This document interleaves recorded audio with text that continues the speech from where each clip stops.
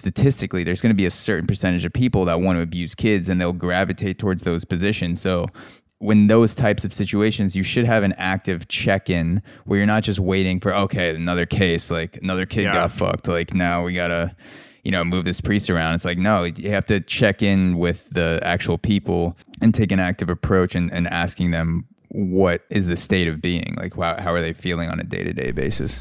What's up, guys? Thank you for tuning in to this episode of the podcast. Before we start, this is a quick announcement to let you guys know that I'm dropping bonus episodes on Auxoro Premium. For less than $5 per month when you sign up for the year, you get a 2-hour bonus episode every month of my show, The Aux, that covers exciting and sometimes twisted topics like MKUltra, the COVID lab leak hypothesis, Tim Dillon, Tom Cruise, the Tuskegee experiment, the obesity epidemic, and more. You also get monthly solo episodes with my takes on drugs, sex, money, creativity, mindfulness, and you have the ability to submit topic suggestions for both of my shows, The Aux and the Auxoro podcast. Expect 3 hours of new exclusive podcast content per month, including access to all archived episodes found nowhere else but Auxoro Premium. Visit auxoro.supercast.com to sign up today. This is the best deal in podcasting. 3 hours of exclusive podcast content to punch you in the motherfucking mouth every month for less than $5. No half-assed episodes here. Go to auxoro.supercast.com to join the premium gang today. What's going on, guys? This week on the Aux, we have an episode on Larry Nassar and the Athlete A scandal. The piece of shit, rapist, molester, Larry Nassar, who was a trainer for USA Gymnastics. Over 368 athletes, female athletes, have come forward with accusations of sexual assault and molestation and rape against the disgraced Olympic gymnast, Larry Nassar.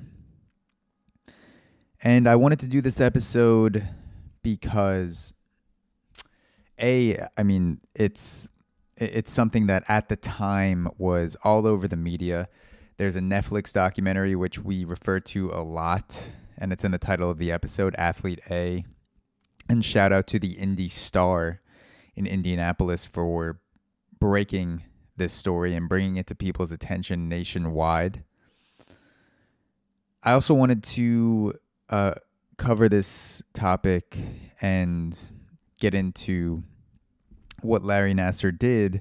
Besides the size of the story is that I come from an athletic background myself, and I have a lot of friends who have been female college athletes, and I've had a lot of interactions with trainers, and I've had a lot of interactions with my friends who are women who have been in training environments, training room environments, and nothing bad has ever happened to me as a guy. I mean, I've never felt unsafe in a training room. None of my friends who are women have told me about negative experiences they've had in the training room. But I know as an athlete that you put a lot of trust in your trainer. And even in college, when my trainer said something, it comes with credentials, it comes with weight behind it, and you want to believe them, you want to get better, you want to do whatever you need to do to stay on the field. And that is why what a trainer tells you and what a trainer does to you is so important. The athlete-trainer relationship is something sacred that, in my opinion, only the worst type of people violate. I would have done fucking anything to be on the baseball field towards the end of my career when I was having 2 surgeries and wasn't able to perform whatever my trainer told me. Even if there was a 10% chance of it working, I would have done it to be out there. And that's why I think, besides the actual sexual acts and the molestation that Larry Nassar was committing against these athletes who were basically children at the time, a lot of them, 14, 15, 16, 17 years old, they would do anything to be out there at the Olympic level. And I've never even brushed the Olympic level. So I know anything that I felt about performance was only magnified 1,000 times for these girls on the Olympic stage. And they must have put so much trust into this guy. He must have been, and we'll get into it. He was acting friendly and giving them gifts and building trust with them and doing things to build that relationship and build that trust, only to tear the entire thing down with rape and sexual assault and getting these girls alone and doing unspeakable things to them. And it's so super, super fucked because these girls train their entire fucking lives and they're in such a vulnerable position where as a trainer, you can talk to them and make them think that what you need to do to them is okay and it's a proper treatment and this will allow you to perform better. And I'm going to, finger blast you a little bit and that will allow you to get out there and compete on the mat. And of course, that was not true. There's no reason to put your fingers inside a 15-year-old girl to allow her to compete on the Olympic stage, let alone any stage. There's no athletic treatment that calls for that. And in this episode, we get into a lot of the voices of the victims in the Athlete A documentary. We hear testimony from Mckayla Maroney, Simone Biles. We get into the experiences of Jamie Dancher. We also get into documents that were shown in the Athlete A documentary. We get into possible FBI cover-up, the sick MO of Larry Nassar and how he went about what he was doing and how he got away from it for so long, the culture of Olympic gymnastics, and is it really different? Are things different today? We get into all of it today on the Aux, and so thank you for coming along on this journey with me. I hope that this episode does a decent job of getting across the spirit of not only Larry Nassar, but more importantly, what the victims went through and what their parents went through hearing all this shit, and the culture of what it wasn't just Larry Nassar, it was the culture of USA Gymnastics that was enabling him to molest these girls over and over and over again. So without further ado, please enjoy this episode of the Aux. We do a 2-hour deep dive into Athlete A and the Larry Nassar cover-up.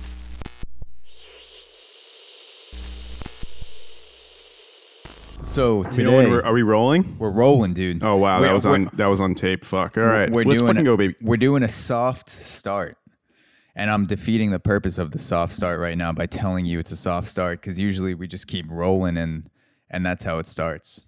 Yeah, I mean we're both hopefully soft as well right now, so I'd hope that this is a.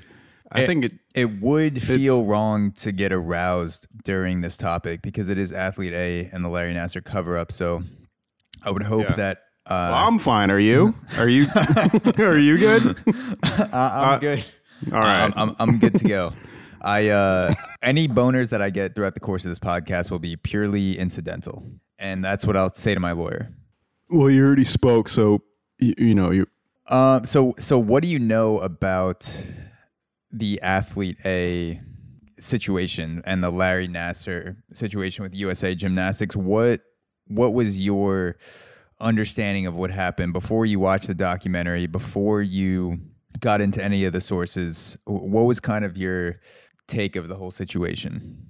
It seemed to be a case of just another, I think there's so many, individual sexual molestation cases or assault cases, but this seemed to be just another example of that, but just a deeply entrenched case of it because it involved a huge organization instead of just, let's say, a case in college, because, there's a lot of individual cases that we might not hear of, but then you have this guy here who committed these crimes, and it seemed like it was a case of it being part of a gymnastic association and just getting away with it. But the surprising part is that it was just it was so widespread. I think that's the thing that shocked people, and so unreported. So I think that shocked people the most about this case and how long it went on without being reported. So yeah, we'll get to the testimonies towards the end, but there's a quote from Mckayla Maroney when she testified in front of Senate, and she says, "If they're not going to protect me, who are they trying to protect?" And when I was going through the Athlete A documentary and the Indy Star sources and firsthand accounts of the gymnasts and other people involved in the whole situation, a common theme was, why are these Olympians these little girls? Because they were girls at the time. A lot of these girls were 13, 14 years old when all this abuse started. A lot of what popped into my mind was exactly that. If they're not protecting the Olympians, if the USAG, USA Gymnastics is not protecting the Olympians, who are they protecting? Why are they letting this go on? Why are these reports being covered up? Which we'll get into, and then some.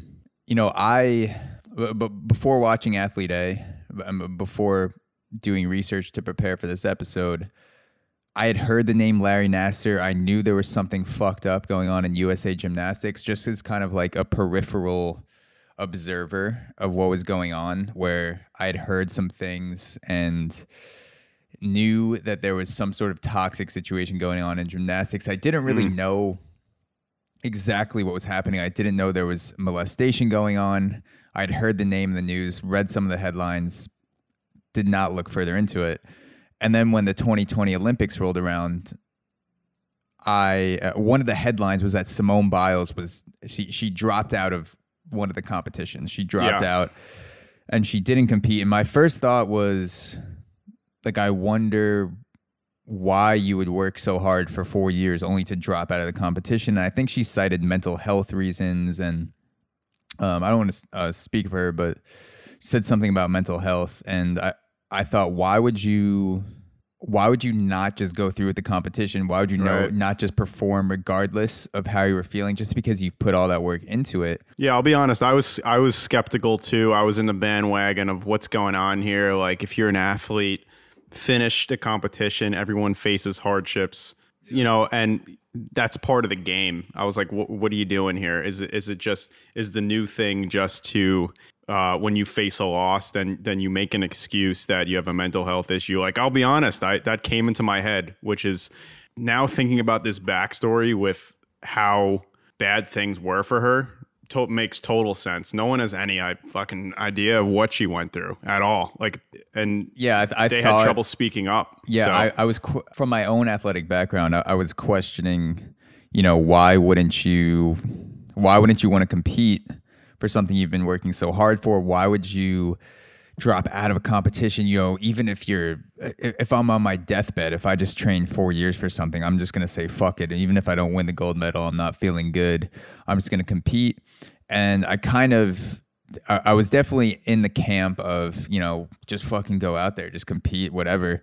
And then when I was reading all of this stuff and how she was being abused by Larry Nassar and sexually assaulted and going through this for years, and then hearing Simone Biles talk about having to travel to Tokyo by herself because of the rules, her family and friends weren't allowed to come. Yeah. She was being put in the same situation.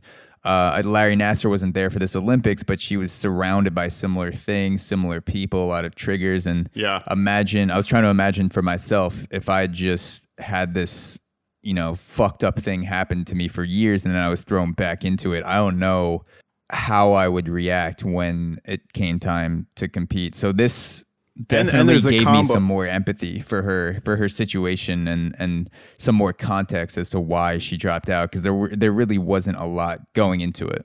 A lot of coverage of her dropping out, like the details. There was a lot of headlines, Simone Biles drops out, but there wasn't really any connection to this. And then when I started reading this, I'm like, oh, like she got fucking raped for years. I know. That just shows, like, I got caught up in it, and that just shows, people are just commenting online. Everyone has their opinion immediately of what happened, and how we have these, like, quick reactions without research. That's like the story of social media. And people, think about what she's been through, especially with this documentary we're going to talk about. There's so much behind it. So you have to consider sometimes what people have been through, having gone through anxiety myself. Like, she's been through training that like is nonstop for your entire life, for your entire childhood, to be a perfect gymnast, and then combine that with being sexually assaulted, and also knowing people that are sexually assaulted. Like, I could understand there taking a seat for a little bit. So it makes sense to me now. Yeah, it made sense before, but now I have an even deeper understanding with this documentary. So yeah, I just want to give a shout out to the two sources before we start getting into the Hellman's mayonnaise, or was it? Yeah, Hellman, sponsored by Hellman's mayonnaise. Mayonnaise. So Athlete A documentary that's on Netflix, and then also the Indy Star, which broke a lot of the news stories. I looked at a bunch of those original articles and pulled a bunch of things from there. So shout out to Indy Star and also the people who made Athlete A on Netflix. You said thank you like you're taking credit for I'm just getting journalism. I'm just getting communication from Athlete A right now. And they said to say thank you for sponsorship. Perfect. So the background with how this all came to be, how this predatory coach Larry Nassar came into the spotlight. So there was a tip to a journalist I believe she was at the Indy Star at the time, Marisa Kwiatkowski.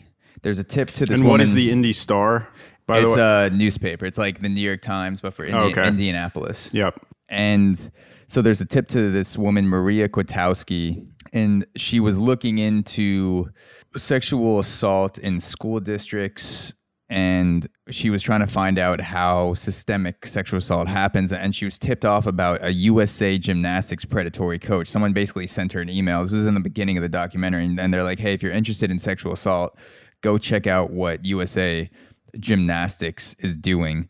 And she found a file on a coach, William McCabe, that had multiple reports on him assaulting gymnasts, young female gymnasts, all the way back to, I believe, 1997, 1996. And there was one quote from the file that says, "This coach needs to be put in a cage before he rapes somebody." Yeah. This coach needs to be put in a cage before he rapes somebody. And USA Gymnastics did nothing. And the coach was kind of moved around. Yeah. Like Catholic priests. When I was reading about this, it reminded me of what happened with priests in the church. Yeah, like if you abused a kid, the first line of action was not to get to the root of the abuse and then penalize the priest who was getting sucked off by young boys, but rather just move them around to get continually sucked off as they move through different parishes and wreak havoc on kids' psyches. And so when I heard about the USA Gymnastic coaches being moved around, it kind of made me think about that whole systemic problem of when a sexual assault happens in the Catholic Church, you kind of get tossed into another church, almost like a piece. It's kind of like it's like a sexual assault Ponzi scheme where you're just like passing the assault around until finally all the chips, like someone's just like, this can't happen anymore. There's no more churches to put this guy. And they're like, well, I guess we'll have to report it now. And so it sounded like they were doing a similar thing where they were moving gymnastic coaches around these different gyms. And that was their response to that's a report where someone said this coach needs to be put in a cage before he rapes somebody. Any other hopefully most other companies, if you receive that email and that goes to HR, like that's a huge issue. But it was just kind of buried here. And why is that happening? Why is it just buried? But the similarity between priests and these trainers or doctors is that they're both in positions of authority with access to children, which might be able to explain why the prevalence of assault in both of these organizations. So like Larry Nassar, he is a medical doctor with medical training, and he has access to a continuous stream of girls coming into his office. And when you have 8+ years of training, no one questions where you're going to touch. And, you know, or at least maybe when you're younger, you question it even less. But when you have so much training, people kind of just trust you. And both priests and doctors seem to have that. But I mean, I guess we're just harping on these two now because of the metaphor, but both priests and doctors both have that access. And it seems that seems to be a theme, that if you have that access, something can boil up, you know, in that situation. What's up, guys? This is a quick break in the episode to remind you that if you like this conversation, you'll love Auxoro Premium.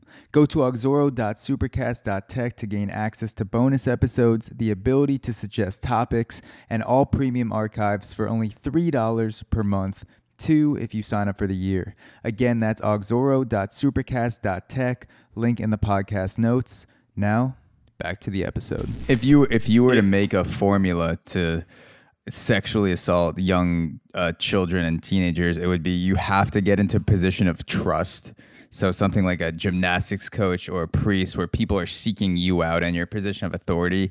And then you're also around kids all the time. And I feel like that's obvious right now. When you have those type of situations, you're going to have a higher percentage of people that are being abused just because of the combination of power, trust, and access. And so why do we wait for cases to be reported to do something? Why not actively check in with the kids in these positions and actively ask questions and just say things like, hey, you know, has anything weird been going on with, like, do you feel okay with Coach Nassar or Father Tom? And right. has he done this to you? Like, does he touch you anywhere that makes you feel uncomfortable? Or does he do things that don't seem right all the time? Like, to actively go to the kids and say, you know, like, continuous it's feedback, a higher chance. Yeah, it's a higher chance with the power, trust, and access. You're going to attract people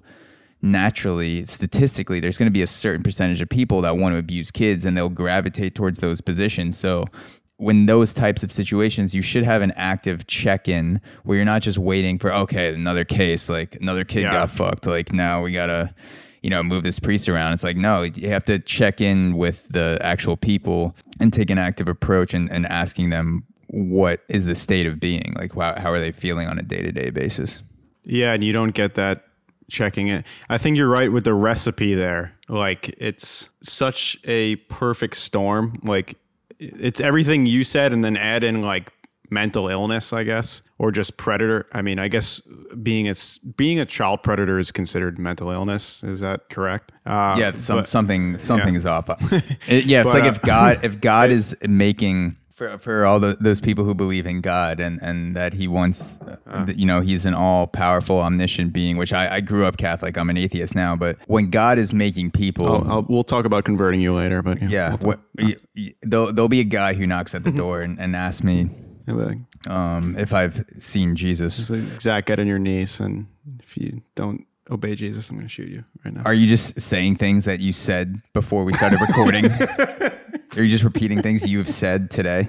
Yeah. Okay, good. I saw Zach earlier today. Yeah. But yeah, it's like for people, even if you don't believe in God, like just let's say there is a God and God's like, yeah, I've made 2 million people. Statistically, I should make a sexual predator now. He's like, all right, I got to sprinkle in a little bit of power. Got to sprinkle in a little bit of trust. Brownie bites. He did the gummies.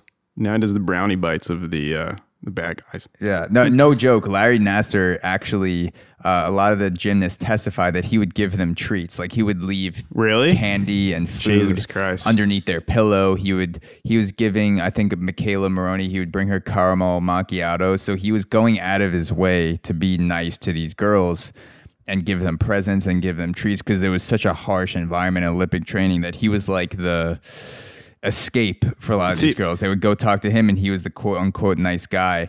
And so part of that was like the stereotypical, like the guy in the white van with candy. He was basically doing that to these girls, like giving them treats. But most people see a white van and they're like, that's a fucking sketchy guy, dude, named Mark. And you see a white van, you're like, why am I driving this? Yeah, I know. I say, why haven't I picked anyone up yet today? Yeah, exactly.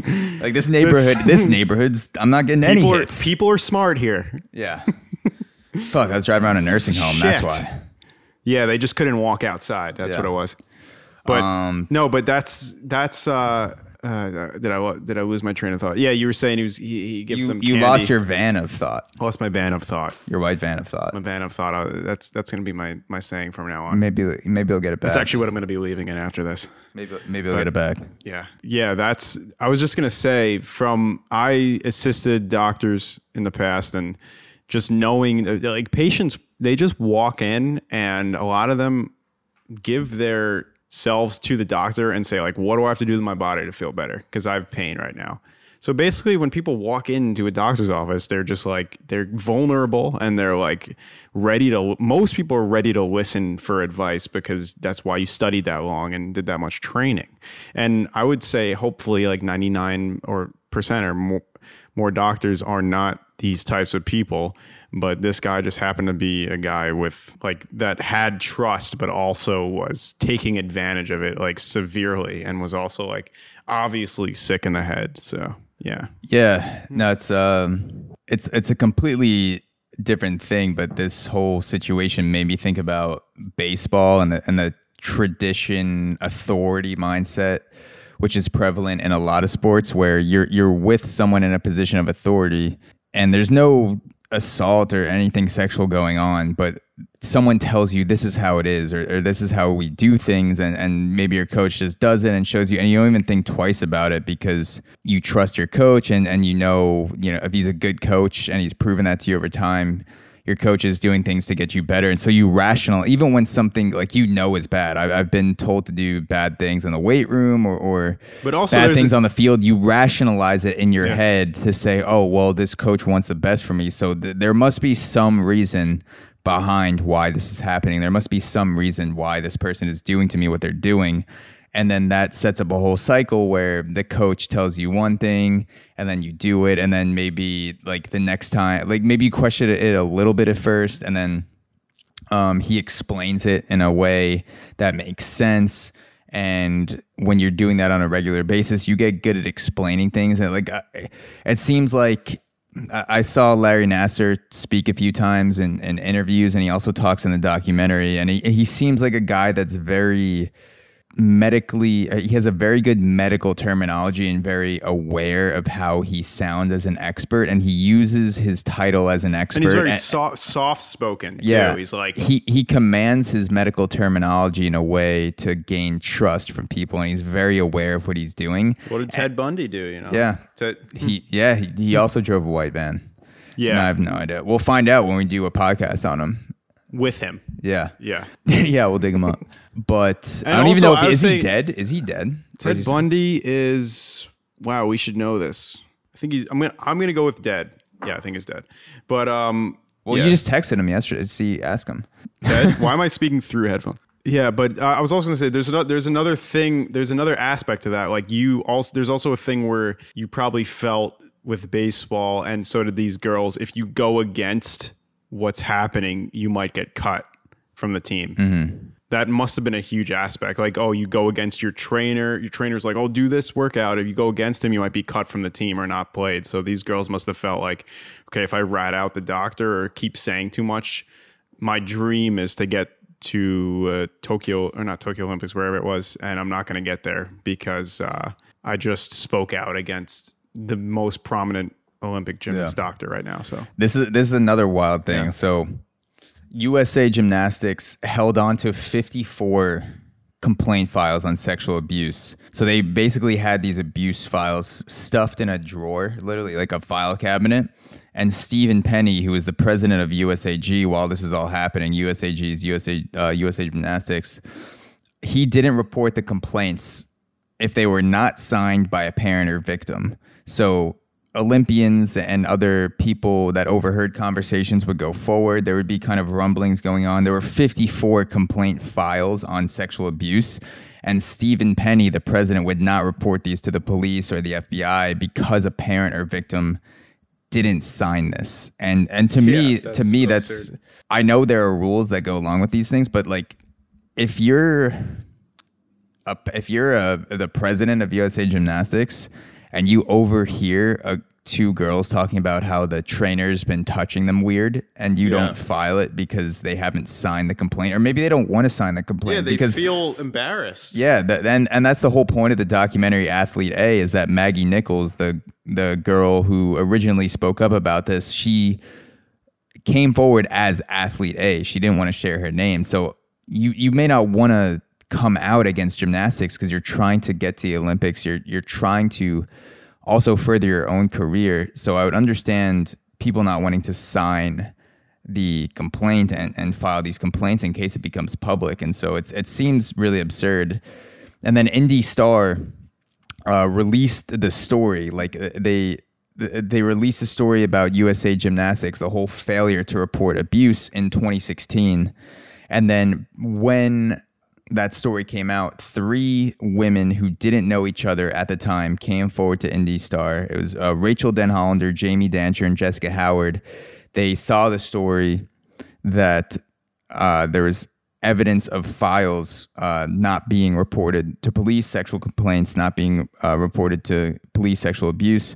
And then 3 women who didn't know each other, didn't train together, weren't friends. They all came forward separately to the Indy Star and said, yeah, like this happened to me. And that was kind of the beginning of what happened, is that there were the Indy Star article was released. I believe it was September 2016. And then we're going to backtrack a little bit to Maggie Nichols, because Maggie Nichols actually came out before all this. She was a USA gymnast. She came out separate to the story, but Indy Star reported that there was shit going on with USA Gymnastics. 3 more gymnasts came forward, and then that opened the floodgates for hundreds more women coming forward. That's like Dana. That's like Dana White being the CEO of UFC, and then a fighter assaulting like a ring girl, and then him saying, "All right, unless she signs this document, this didn't happen." And I'm just gonna throw it in my Manila folder here in my office. No, that's crazy. So also, you don't the victim doesn't always willingly. I think the victim, is embarrassed, and they don't want to necessarily be the one to come forward. That's why it takes so much time for them sometimes to come forward, because they're not ready to admit what happened to them. It just kills their ego and their sense of dignity, because they've just been taken advantage of. Yeah. So they're just like, what the fuck just happened to me? Well, they don't want to immediately be like, okay, I was assaulted by Larry Nassar, and everyone's like, why didn't you say it one day after it happened? Well, because I used to be more in that mindset where I thought that a person or woman, whoever it was, the sooner you came forward with the allegations, the more likely it was to be true. And so when the Me Too movement came out, and people, especially women, were coming out with stories of abuse that happened like 17 years ago, in my head, I thought, why, like, if this happened, why not say something at the time? Yeah. And my view has drastically changed on that, where I've heard stories of women come forward. I've heard, like all the pain and the trauma that can be a huge obstacle in you coming forward about something that happens like that. And I don't know. Nothing like that has ever happened to me. So I know my own brain kicks in, and I think back to sports a lot, where I'm like, I had a problem. If I don't speak up about this problem, nothing's going to change. So if you want this to change, speak up. Why are you waiting even a day to tell someone about it? If it really happened, you would tell someone about it. And there's a quote from Rachael Denhollander, one of the original athletes that came forward. She said, quote, "I didn't know a lot when I was 15, but one thing I did know was that abuse victims aren't treated well. They are mocked, they are questioned, they are blamed, and they are shamed." Yeah.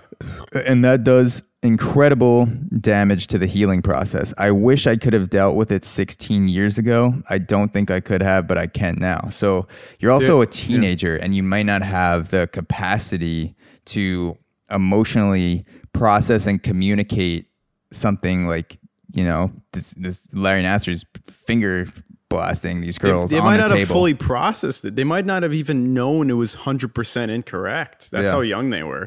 They might have just been like, okay, this is a really invasive procedure, and it's so bad because Larry Nassar took advantage of their age, and they were probably like, oh, there are false accusations that happen, like with, the Duke class, or Duke lacrosse. The Duke lacrosse, like it does happen, and it's weird because like when there's something that occurs with like an accusation, it's not really correct, but you almost have to start off being skeptical in order to look at the evidence. But in this case, obviously like everything occurred and this guy was crazy. So you're right. Like people just don't immediately come forward on things like this.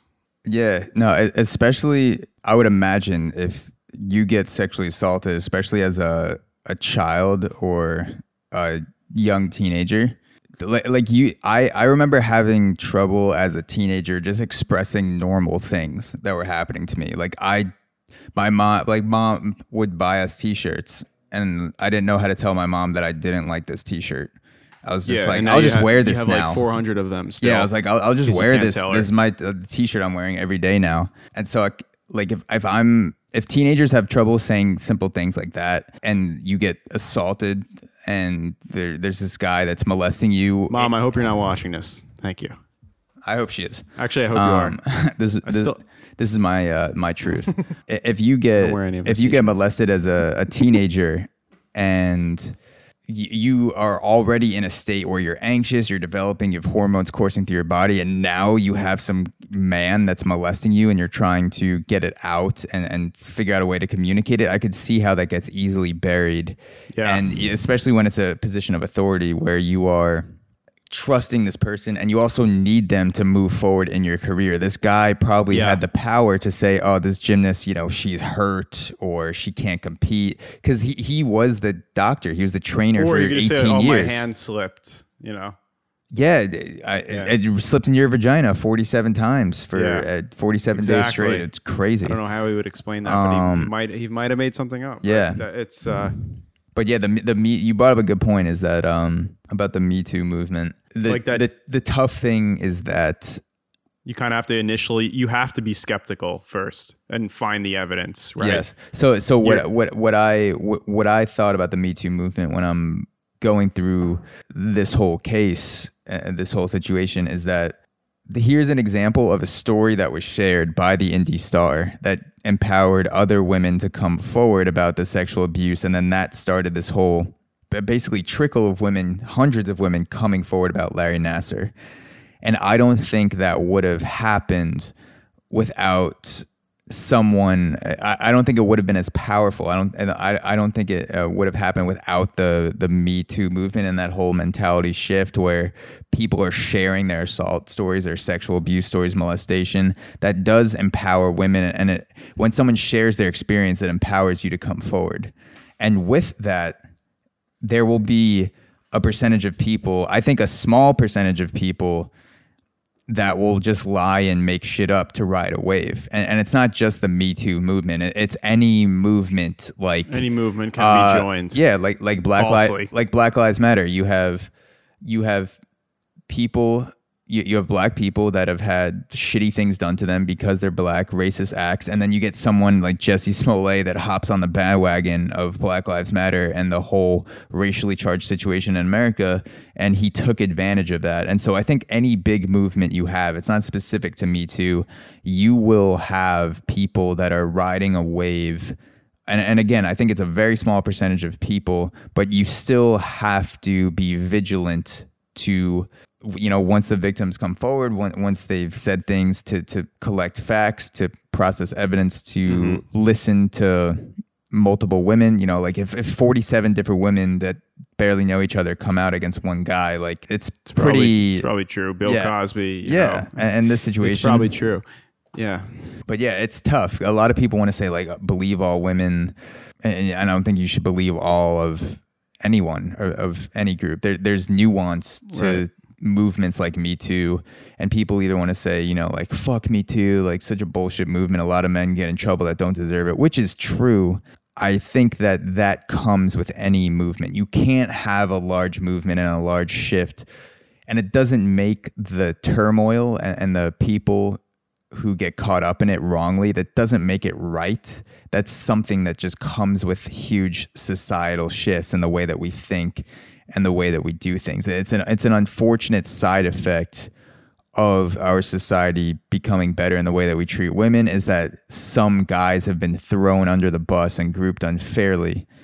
And that's why we always need to stay vigilant and listen to stories and be careful and trust people, but also verify what they're saying. So the Me Too, I don't see it as black and white. I see it as nuance, that yes, overall it is a good thing that empowers women, but also you will have like pieces of shit that try to ride the wave for notoriety and claim things that didn't happen to them for social clout and use it as a form of currency. Right. It's given voice to women, and but you have to check. That's it. You got to check the truth. But in this case, it's a win for the Me Too movement. This whole Larry Nassar case. This is a huge. I'm happy that these girls were heard, because this is insane. The amount of things that have been done to them. Yeah. So, dude. So let's also give credit to Maggie Nichols, because she was the first gymnast to come out back in 2015. Yeah. When she was still an Olympian. She was part of USAG. She came out against Larry Nassar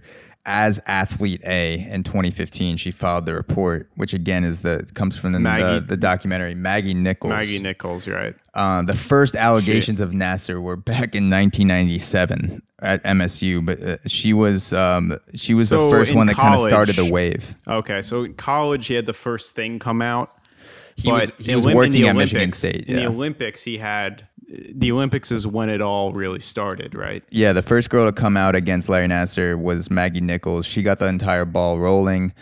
She came out as athlete A back in 2015. Maggie Nichols reported the abuse in 2015. And then Stephen Penny waited 5 weeks until he told the authorities. FBI. Yeah. Yeah, the FBI. And you remember that part of the documentary? Yeah. He's the same one that said that the victims need to sign something, right? That's what he's the same guy one. that said this. So, and then he sat on it for 5 weeks before saying anything to the FBI. And you would think, I'm just wondering, is there some sort of, this happened with Sandusky too, someone saw something but didn't really say anything immediately. Do you think it's because it's how much of it is saving their asses, and how much of it is because it's awkward or taboo or something, and people just don't want to get involved? It's a bystander effect where you're just kind of I don't want to be the guy to say something or ruin or do you think it's more that I don't want to ruin my own organization? I think money fucks with people's heads. So Stephen Penny is a marketing guy. He was brought into USA Gymnastics to take care of marketing. Yes. And so when you're in that position, imagine you're Stephen Penny and women's USA Gymnastics is killing it. They're bringing in gold medals with Mckayla Maroney, Gabby Douglas, Simone Biles, all the women before them. They're getting millions of dollars a year in sponsorships from things I think it's Wheaties, Kellogg's. When you see girls in car commercials and cereal boxes, I'm pretty sure USA Gymnastics, whatever deal they have, they get a cut of that. And so they have millions of dollars. They have this brand that they've created, because it is a brand. It's USA Gymnastics. And then when you have someone like Larry Nassar who comes in and throws a fucking cog in that wheel that is the huge brand of gymnastics, it's not right. It's a horrific, tragic decision that Stephen Penny made to wait 5 weeks to report it to the FBI. But he, in his head, I imagine he's thinking about all the work he's done in marketing for USA Gymnastics, the deals, the partnerships, and he's valuing the money coming into gymnastics over admitting that they have a sexual predator on their coaching staff, and have for years, because the complaints went back to he was there for 18 years as a trainer. They went back to almost the time he first started. So it looks bad, first of all. And I think also, again, the money does weird things to people's heads. Stephen Penny's he's still a piece of shit, and he's in prison now, I believe, and he deserves to be in prison. But like when you have a situation like that, things get blurred, and you can convince yourself. He probably said things to himself like, "Oh, like they're just girls. They're lying, or they're making things up, or they need to be tougher and shit like that." And yeah, well, he might have seen a marketing campaign and been like, "Well, I can only do things that are bolster our image." So yeah, this is not one of them. He valued the dollar over the well-being of the girls. Yeah, and I know people have to make a living, but there's a line though, and that's the line. You report that shit because of what it is. I this whole thing, I'm like, is the concept of long-term well-being a thing anymore? I feel like if you are thinking about, okay, what kind of person do I want to be in 10 years? Where do I want to be in 10, 15, 20 years down the line? It is a no-brainer. Like, besides the fact that it's the right thing to do and that you have girls being molested right underneath your nose, you also have the concept of, I want to have this job 10, 20 years from now. I want to continue to make money. I want to build good relationships. And so Stephen Penny could not have been thinking about anything outside of the 6 months or the year that he was making the decision, because he's just like, I want to keep the money coming in for USA Gymnastics. I want to cover this shit up. I'm not going to report it. Eventually he did. But it's like, I feel like that's so lost nowadays, the concept of long-term thinking and taking a second and going, okay, if I make this decision, what will my life look like a year from now? What will my life look like 5 years from now? What will my life look like 20 years from now? And there was not a single second where Stephen Penny thought about what's the life of these girls, 5 years from now, a year from now. What's my life going to be 5 years from now? I'm going to be thrown in jail for covering up pedophilia. Innocent girls are going to continually be sexually assaulted. Yeah. He's going to get other jobs at other places after USA Gymnastics. What is he doing when he's not at work? Like, is he like assaulting his daughter, or what is the shit? I just don't know what goes through people's heads sometimes. Humans are not good long-term thinkers. Like, they're not good at sacrifice. Like, porn, gambling, sex, weed, drugs. Those are all short. Are you just saying things that you did again before this podcast? Everything I've done this weekend. Today. That's it. Everything I've done in the last hour. But we've been recording for 42 minutes, so that's pretty impressive. Yeah. Well, you didn't see the really quick transfers to the phone. Yeah. Lighting up. Good. But we're just like, those are all dopamine hits, dopamine highs, and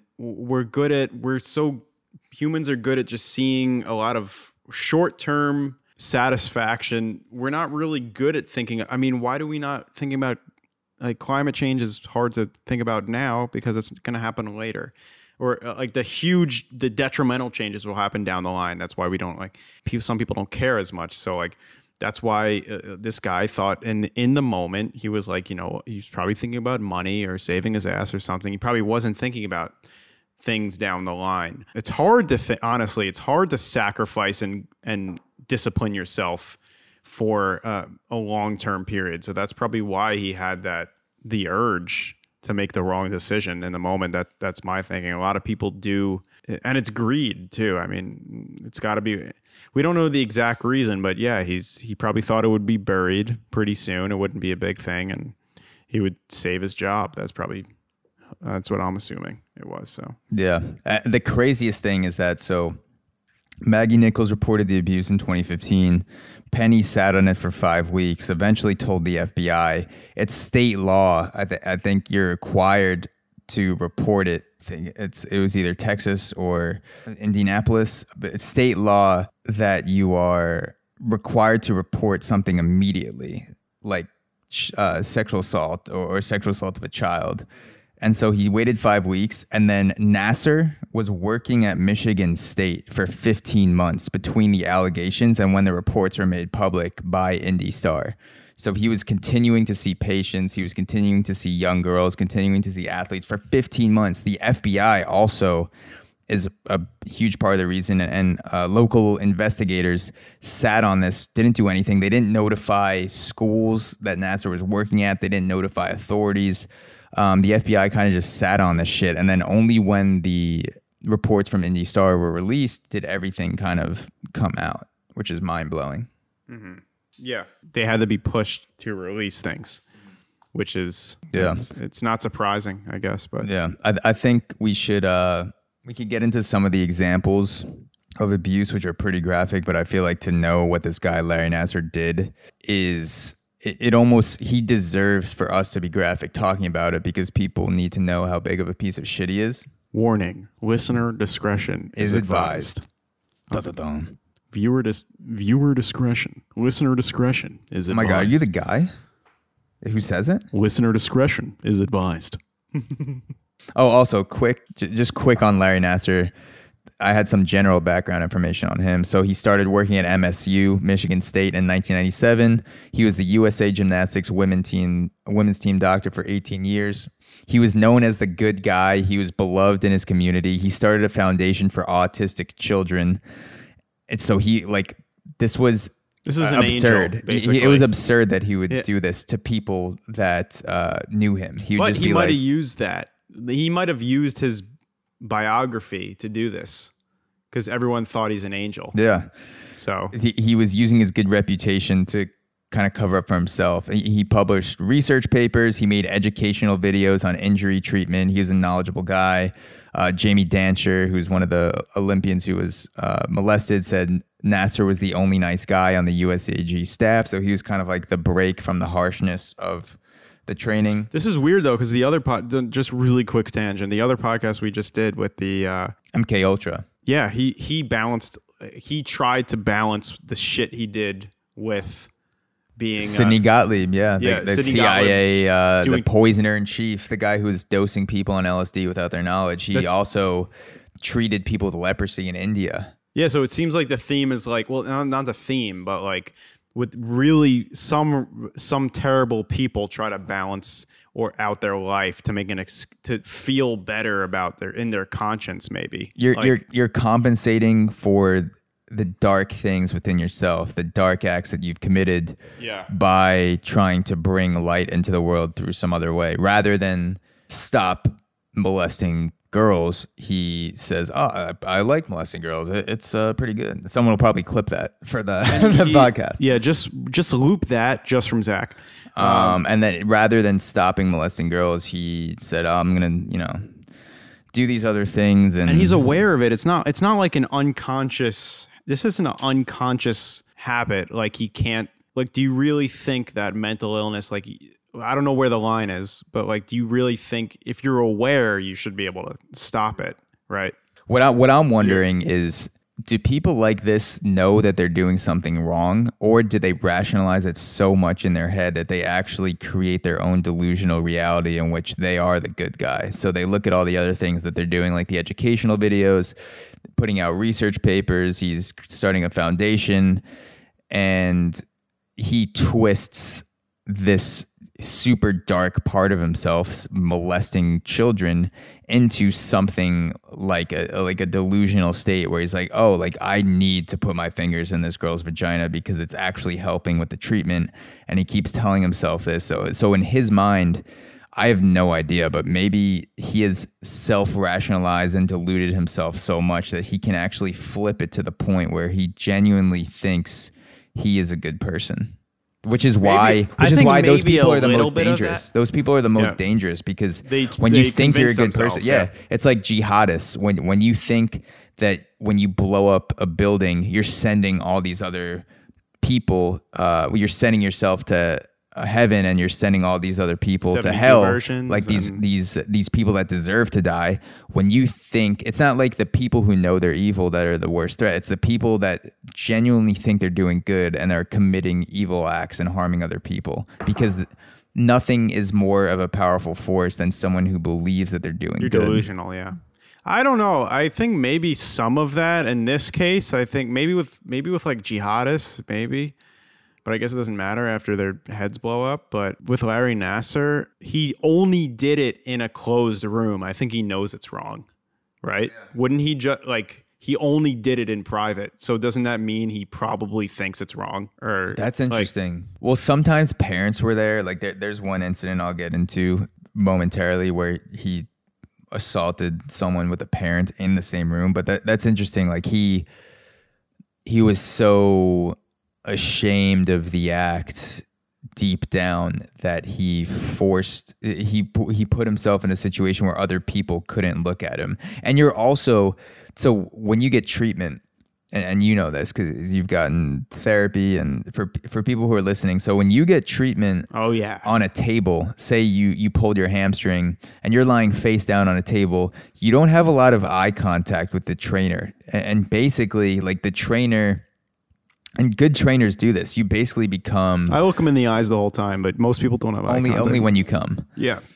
So if you are getting treatment on a table, like almost a massage table, when a trainer's rubbing your hamstring and they're trying to fix an injury and do a legitimate treatment like myofascial release, something like that, like you roll out a knot in your hamstring. Yeah, like I just got a massage. There's not much emotional connection. You don't look at the trainer. A lot of times I'm on my phone, I'm face down, I'm looking at the ceiling. Like to me, the trainer just becomes a set of hands that's working on me. And to the trainer, I'm like this machine that they're trying to get better. So even though Larry Nassar was so close to his victims, in a way there was this barrier of separation where there's not a lot of human connection in the trainer-athlete interaction. After, sure, like you can talk sometimes during treatment. Maybe you're talking to other athletes, but like during the actual treatment,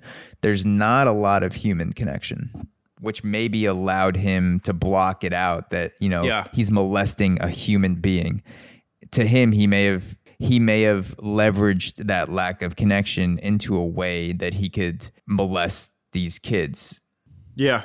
And on that note, they're just flesh and bones to him. On that note, before we get into some examples of abuse, I'm gonna go take a pee real quick. So entertain the guests. Be right back.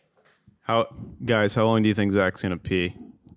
Oh yeah. 5, 10, 15, 20, 25 seconds. I'm gonna go with 48 seconds on the dot. He's gonna pee for a straight stream. So we're going to get into some accounts of abuse by Larry Nassar.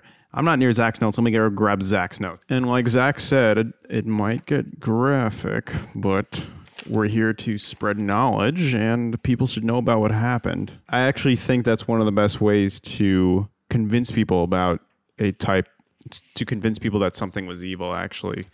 Because if you think about it, when smoking was something that was common, they used images. I was just saying, I think that was 34 seconds exactly. Yeah, my name's I'm back, baby.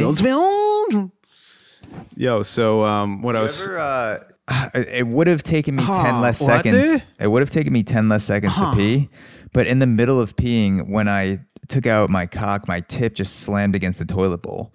So I was like, does that ever happen to you when you stand up peeing and you just take out your cock and it drops against the toilet? No, I would be lucky if it comes out of the fly. So you kind of have like a turtling situation? Yeah, no, I have a micro penis. But what I was saying is that kids molestations.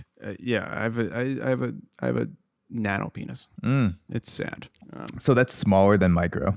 My lip's bleeding again. There we go. It's so cracked that I'm gonna bleed out. Are you gonna be good? Are you gonna survive the podcast? I'm gonna bleed out. Okay. Yeah. But I'm not going to Larry Nassar for treatment. I had Vaseline on and it was working, and then my lip cracked, or I could just keep licking it. But what I was saying is, we're going to give you these accounts that may be graphic, like Zach said. If you think about it, when people used to smoke, I think some of the commercials that convinced people, well, not used to smoke, people fucking smoke still, but when it was like more common, there commercials came out that showed your lungs like blackened and Jesus Christ. Lungs it looks good. Their lip doesn't look like it's bleeding that bad. Yeah, I know, but only when I press it, I guess. I don't know. Yeah. I'll let you know if it gets bad. All right. And that's called HIV. That HIV. That convinced people to stop when they saw those like people on ventilators, people almost dying in the hospital, or these graphic images of your organs being destroyed because of smoking. So like that's kind of one of the reasons we're going to talk to you about this, because everything sounds like a story until you actually hear exactly what happens. Yeah, things tend to be stronger when you apply a story to them, and In this case, it's pretty graphic, but I mean, it's just something that happened. So we're not trying to be graphic. This is also the words of people who experienced it that have been shared publicly. So we're not, putting out anything there that hasn't been shared already on a large platform. So here we go. These are a few out of the hundreds of reports from Larry Nassar or from girls that were abused by Larry Nassar. This is what they said he did. This is just 3 out of the hundreds and hundreds of girls that he molested. So Rachael Denhollander was one of the original 3 to come out against Larry Nassar, and she was a huge part of the Athlete A documentary. She went to see him at 15 years old at Michigan State University. I think she complained of a wrist and a lower back problem, and he said, we're going to do myofascial release, which is a legitimate therapy. It's like when you roll out the tissue, and so you're trying to get some separation between the tissue and the muscle. Like when you see people rolling out on a roller, that's like what they're doing. They're basically like rolling the muscle to get relief from pain. And so Larry Nassar said, okay, yeah, come in for myofascial release. We'll do that. And Rachael said he then sexually assaulted me under the towel. And what's even more fucked up about this one, because either way, that's pretty fucked up. He positioned himself so that he was between her and her parents. Her parents were actually in the room. So he had one hand on her wrist, which was one of the reasons she was in there. And then I think it was her lower back. He had another hand. I don't know if she was stomach down or back down, but Rachael Denhollander said that he was kind of like positioned between her and her parents. So he kind of like hid his hand and sexually assaulted her under the towel, which isn't a super graphic phrase. There's more graphic phrases that will be used, but sexually assaulted her under the towel. Her parents were in there. He was using himself to block his hand. So he was like, I imagine talking to her parents and like talking to her, and imagine being a 15-year-old kid and you're just like, what the fuck is happening right now? I'm getting finger blasted by this trainer while my parents are in the room. And then he moved on to anal penetration in the next sessions. And then he was then giving her full breast massages and other appointments. And Denhollander says, quote, he was clearly sexually aroused. So there's like, I don't know. Like there's so much going on there. It's almost like it's so clear, the assault, that you're probably shocked as the athlete going like, is this really happening right now? Like, is he fingering me for a hamstring injury? Like, is this actually happening? Like when people say they block out traumatic experiences, to me, and to my knowledge, I've never had anything happen to me that I've blocked out, but if it has, I've blocked it out already. So I wouldn't know. But to me, it's like when something is so obvious, it's like it makes sense because your brain would block something out to try to protect you from it. And when she's describing these things, I'm like, this isn't questionable molestation. There's like, you're literally getting finger blasted in a room multiple times with your parents there, getting your breast massaged for like, and the thing was, there's no legitimate reason for the injuries. That like, there's no athletic injury for which getting fingered is a treatment. I would say not. That has been proven over and over again. Right. I keep trying to tell my girlfriend that it is, but like over and over again, she keeps denying it. So I'm gonna have to. One day you'll be there. But yeah, there's it's like almost arrogant of him to do it. It's like he's trying to say, I have so much control over you, much power that I'm gonna do it in front of your parents in the room. Your parents in the room. It's like you like, and also it's him asserting his control, but it's also in the girl's mind, she's probably thinking, if this is happening with my parents in the room and they're not saying anything, it can't be that bad. But they don't actually see his hand because he's kind of blocking it out with his own body. Yeah. Yeah, that's pretty sick. The fact that he thinks he can do that with the parents in the room. Yeah. And I remember one parent, I remember seeing a video of a guy, and I understand it. There was a dad who, you play the video, he's saying to the judge, like, give me 1 minute with this guy and I'll beat the shit out of him. Or something. He's like, just give me 5 minutes and with this guy and I will be satisfied. and then obviously it's not going to happen, and he like lunges at him, he dives at him, but the police tackle him. But I feel the pain of that dad. Like, if anyone ever did that to my daughter, I would want to stab the shit out of that guy or fucking shoot him in the face. I mean, fuck, man. I feel like that's that unbelievable.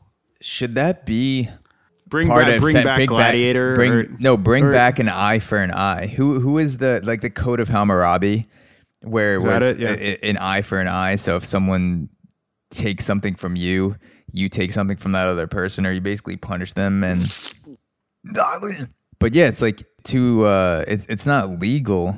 But I understand the dad who wanted to beat the shit out of Larry Nassar because is it morally fair? Possibly. Is it legal? No, but is it morally fair? It's probably fair for him to beat the shit out of Larry Nassar. Yeah, dude. And also, if maybe not kill him, I don't know. If pedophiles that were watching Larry Nassar get his ass beat on live television, I think if they do it, they have to publicly televise it, because say you let Larry Nassar and the dad be in a room together for 5 minutes, and the dad's allowed to do whatever the fuck he wants, and maybe you even provide him with some weapons. This is a hypothetical, of course. And you publicly televise it, you live stream it. Imagine other pedophiles watching that happen. Like, I guarantee you that they'll think twice. They'll think twice because they don't want to get beat with a pipe on on IG Live. So I wonder if in countries that actually, like, there's definitely countries where people are beat up for their actions. I wonder if there's a reduced rate of crime actually in countries where they just like beat the shit out of people for what they did. Yeah, I mean, it depends on the crime, but or publicly humiliate them. You know, there should be, like, it does work when we got spanked when we were kids. I know not all parents today are less likely to spank their kids given the societal shift, but it did work when you did something wrong and mom would spank us twice. Slapped your hand, right? when you would get spanked, some teachers drove a nail through your hand and your hand was stuck there for like a full day, or like Jesus Christ, or recounting the crucifixion. That's it. But yeah, it does strike fear into you. And for some people, prison doesn't scare them. Like, there are deranged people out there that will do shit and they'll be like, whatever. I hate my life now. If I'm in prison, what's the difference? And so there are people out there that prison is not enough of a deterrent. So I would be for some cases having physical repercussions from the victim or the family of the victim, or just like something, because we do it physically with the death penalty. We kill people for certain crimes. Let me pee quick too. I'm gonna take my break now. All right, now this break brought to you by Zach. Blue Moon. Fuck you. Dave is walking to the toilet bowl right now. Oh, he's running. Now he's jogging. But yeah, while Dave is relieving himself, I do think if we have the death penalty and we already have physical repercussions, which is, getting electrocuted or poisoned and people die, it makes sense that there should be something in between going to prison and the death penalty, like a lighter version of the electric chair. Because we've already broken the seal. We've said we are going to inflict some pain upon people that ends up in death for certain crimes like murder, rape, things that we think deserve capital punishment. And so I'll talk about this with Dave. He's almost done taking a piss, but now that I'm thinking about it, it does make sense that we should have something in between capital punishment and no corporeal punishment. We should have some type of bodily punishment that is not the electric chair.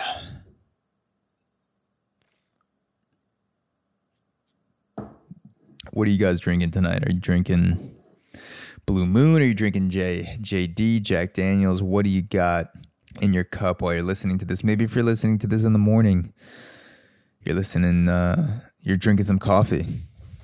And coffee's good. it also goes good with whiskey. So maybe you're drinking both. Maybe you have just left the hellhole that is your wife, that you will soon be your ex-wife, that you don't want to talk to, and you filled your to-go cup up with coffee and then capped it off with a few shots of whiskey just to ease the pain on the way to work from this shitty relationship that you're in. And David's coming back, so I'll stop ranting about getting drunk and drinking while driving. Zach can go on and on about drunk driving, but I'm driving right now during this podcast. That's how with a Zoom background on. Looks like you're in a room. Exactly. But no, that is. We were speaking about death penalty. Death penalty. So I was saying to the audience while you were gone. Wow, there's a burp. Oh yeah, baby. There's another one.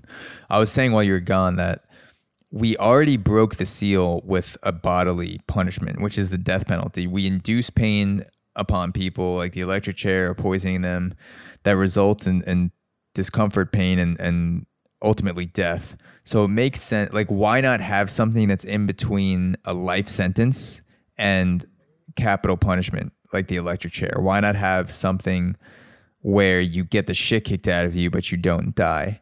Because it's like, I feel like the whole point of our legal system is to rehabilitate the people that are in it, that are in prison. But then for the people who are not in prison, it's to deter them from ever going into prison. And so I feel like there's a way to also rehabilitate people, and then for certain crimes to induce some sort of punishment where, maybe like this dad, you get to kick the shit out of the guy who molested your daughter for 10 minutes. Well, the thing is, like, what are the limits to that? How do you put that in guidelines in the law? Like, how do you beat him up?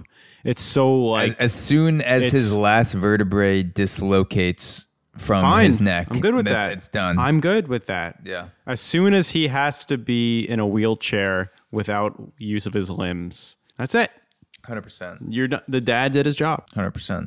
No, I feel for the dad, and just search Larry Nassar dad charging the stand on YouTube, and you'll see the video where this dad is legitimately asking the judge to have 5 minutes in a room, or even 1 minute, he says, in the room with Larry Nassar to just beat the fuck out of this guy. And he's not saying it as a joke. He's legitimately asking the judge, like, mad. Just give me 1 minute. Like, this guy fucking molested my daughter. Just give me 1 minute. Let me beat the absolute fuck out of this guy. And then he charges the stand when the judge says no. And the security guard who tackled him said, I understand, but stay down.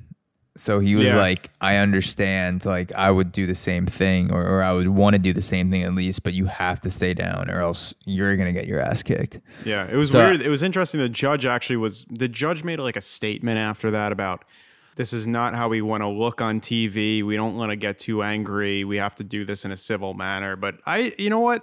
I think that was good for everyone to see. I mean, that was an appropriate response to what happened. I mean, the dad was fucking furious about the shit that went down, and you know what? He's not going to just be calm. That's a normal response.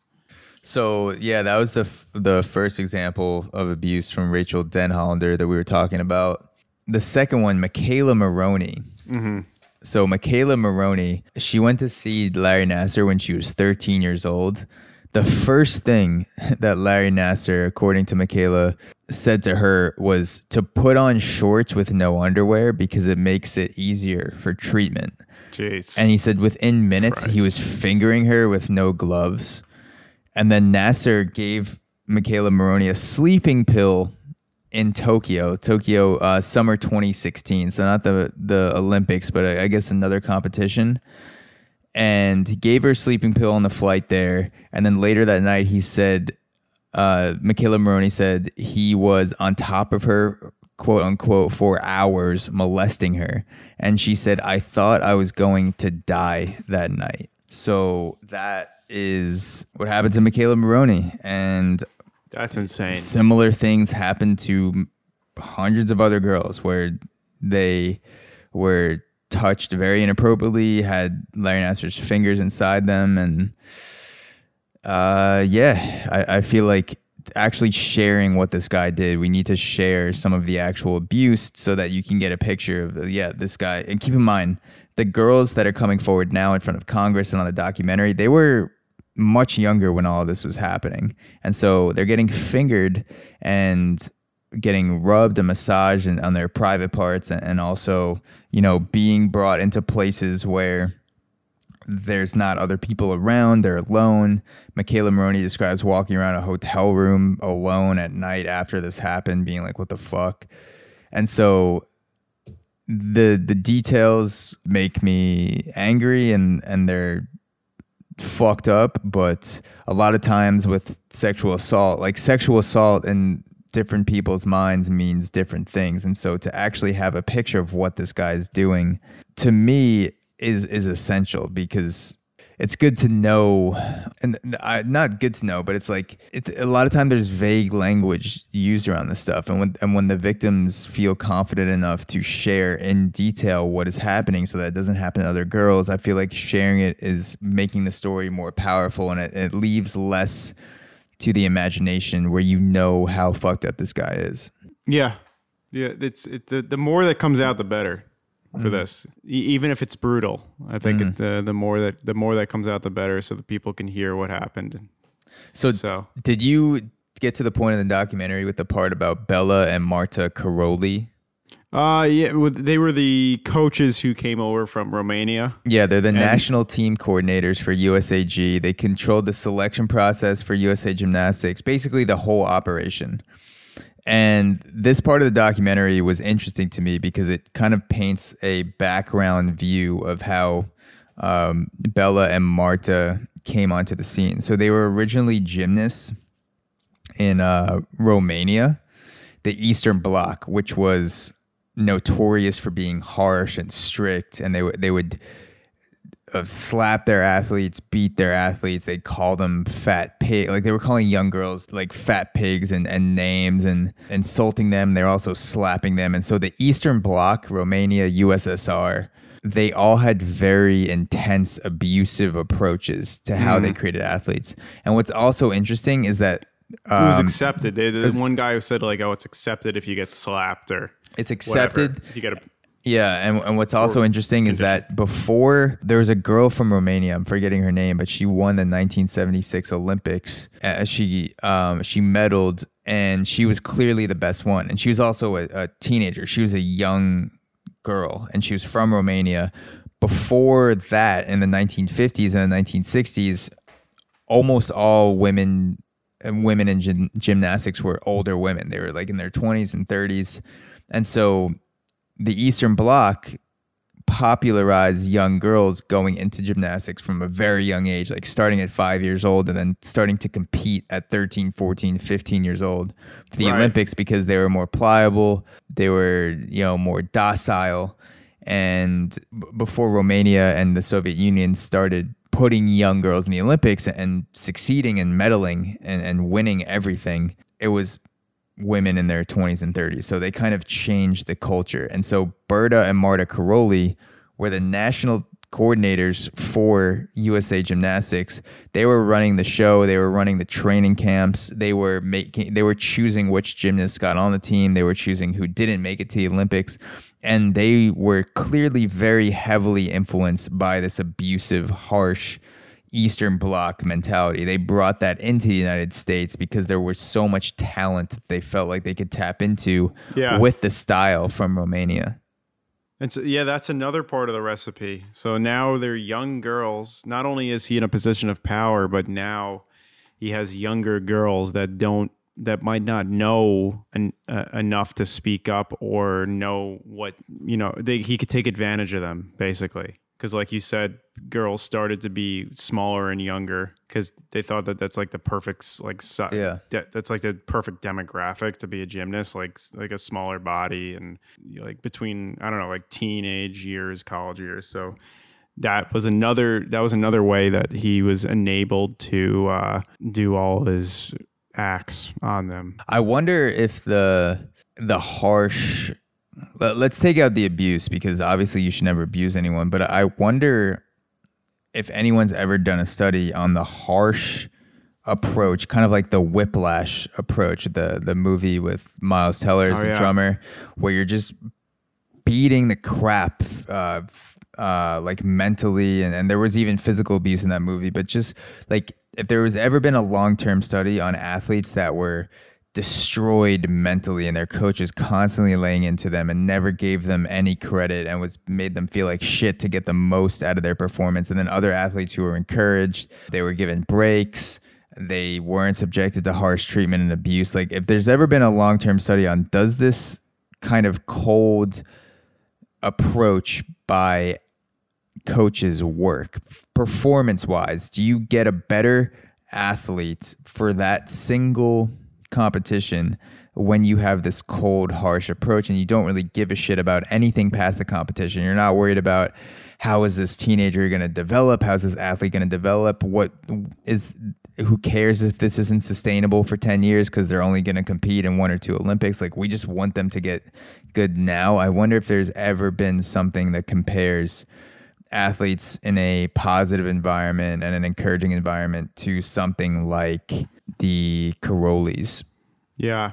Well, I'm thinking about I don't know if you've seen it. There's like this Nike special for a girl that was a track runner, and she was taken on by these Nike coaches. I don't know if she basically underwent severe physical and mental conditioning, and also abuse. Like, they told her like how much she can eat and like how much she had to be training, and like they telling her she wasn't good enough. That ended bad for her. Like, that it didn't work out. She became like suicidal at a certain point, and she just could like that. I don't know if it depends on the person that's being coached, but I mean, there's been study, like I've heard of like positive reinforcement working for people and positive conditioning working, but I've also, there's also a school of thought where like kids shouldn't just get participation trophies. Like, they should be told, like, if you want to be a winner, you have to be strict, you have to be disciplined, you have to work hard. But I guess it's just, how far should that go? You have to make sure they're disciplined, but also to not, you still have to respect them, I guess is what I'm trying to say. You have to make sure they're nourished and respected and growing to be better, but also like disciplined. It's got to be a balance. You probably just can't lose sight of their health, you can't lose sight of their mental and physical health, and you can't fucking abuse them. That's terrible. Yeah, no, I feel like in anything in life, the answer is typically there's a balance. The best answer is a balance, and it makes me think about the best relationships that I've had with coaches and where I've also performed the best. And to me, it was an environment where I was encouraged to do the things that were good for me, just not only as an athlete, but as a person, to be able to take some breaks, to do things that would allow me to sustain my physical health, not just for that game, but to be a healthy player for the entire season. Also, like a fun back and forth with my coaches where, yes, there's still the coach-player dynamic, but there's a human aspect to it. They're not just telling me what to do. And then also there's a fun shit-talking element to it. Everything is personal, but to me, I personally responded best to that shit talk where a coach would be like, what's going on? You're throwing like a little bitch out there today. Like, Have you had an instance where you were angry at how hard you were being pushed, I guess? Or have you ever been told like you're playing like shit, and like in a moment where maybe you should have been like encouraged, you were kind of just like put down by someone? For me personally, I don't mind shit talking at all when I know it's coming from a good place. To me, effective shit talk can only come from a good place. If you are talking shit to someone because you hate them or they're jealous or you don't like them, it's never going to get a good performance out of an athlete. Yeah. And I've had coaches that have done that to me. I've had other people talk shit to me that didn't like me and fuck it, like whatever it happens. I've talked shit to other people Yeah. that I didn't It's like, name of and the game, baby. it hasn't come from a loving place. But then that leads to like, you dedicate other. You fuck them on the field. That leads to Sure. wasted energy. I then feel this spite that rises up within me, and I have this thing that I need to now get someone back for. Whereas when someone talks shit to me, that's, you know, I know they care about me, but it's just like you say, like, yo, like you acted like a fucking little bitch last night, or, you know, you're being a pussy right now, or like you're just like making fun of how soft someone is, but that person genuinely cares about you. Love. Yeah, to me that fires me up when I'm like, oh, like Sometimes whatever, fuck this. Like I'm just gonna go out there and do well. And especially if it comes from someone you know well, right? Mm-hmm. So I think when people do that shit to you, it means they actually care about you. If someone's neutral to you, or if someone never talks to you, or they're just neutral, they probably don't care about your improvement at all, actually. If you don't really hear from them. I think if someone is trying to make you better and honest with you, you know, that they could be pushing you positively. But anyway. No, that's actually, I just want to say one thing before we move on. So I've actually, realizing that when you care about people, when I realize that you can criticize, or not criticize, but like you can talk shit and you can call people out that you care about, and that actually helps the person that you care about, that gave me the freedom and the permission to speak up more to friends and family and people that I want to see do good things, but then also permission to hold myself accountable. And so I realized that if I'm not pushing someone, or if I don't care, I realize if I don't care about someone, I won't call them out. Right. Because if they don't do better, if they don't get the job, or if they don't stay in shape, or if they don't do whatever, I don't give a shit. Because their success, they don't affect you. Yeah, their success means nothing to me. I don't care if they fail. I don't care if they succeed. I don't care if they feel good. I don't care if they feel bad. Like, they're not a factor in my life. But if I genuinely care about you, and you don't even have to be a good friend or a best friend. This could be someone, maybe I just met you 30 minutes ago and we have a good conversation and you seem kind, and I'm also being kind. Yeah, exactly. I drove up in my white van. If I am pushing someone and someone is pushing me and we care about each other, that is the way that is one way to express love, is to realize that someone is going in a direction that you can see from the outside there's something off about it. It's not the right approach. They say they want something, but they're not doing the things that align with what they want. And you have a conversation with that person, and you're not attacking them. You're simply saying, this is what I see. Here's what you're doing. Maybe this other approach would work. You want that person to do well. And hopefully that other person does the same for you. It's when I know I don't care about a person, is when I see someone doing something, I'm like, like, I know that's not gonna work out, but good luck, man. Like, I'm not gonna say anything. Yeah. It's almost, because time is valuable. I mean, when you reach out to someone besides yourself, it usually means something. Like, you actually pull it a little bit closer. Let me talk closer to this. That usually means that you're going out of your way. So, but anyway, like, that would be interesting if there was a study being done. There's a lot of variables in that, but if someone can do a study on positive affirmations and healthy discipline alongside just full out discipline without regard for someone's health, and just like trying to get someone to be an expert by any means possible, like, what is the better outcome for the athlete, and who fares better, and how much time, how long does the effect last? So that would be a cool study, actually. Yeah. There is a weird sort of central thought in a lot of athletic pursuits and also creative pursuits where you need to be in a constant state of pain or discomfort or misery in order to achieve true greatness. It's like the people that are truly great never really enjoy themselves, and we hold that up as on a pedestal of look at how great this person is. They haven't eaten a carb in 9.5 years, and they like train nine days cookies. a week. Yeah, exactly. And you do need pain, and there's suffering that goes along in life, and you don't grow without pain. You don't grow without going through discomfort. But there is a way to endure the pain. Like, you only need to go through enough pain to get better. Once you have gone through the pain, there's a diminishing returns to pain where you need to be able to turn that valve off and go, okay, I've done my training today. Now I'm going to enjoy my life and be a fucking person. I can go to the beach and drink a beer or hang out with friends or eat a pizza. Yeah, exactly. I'm a huge proponent of giving your brain a rest, because you could either choose a year straight every single day going full out towards something and then burning out, or you could add in some rest days and then be sustainable for your entire life. Like, you got to choose one.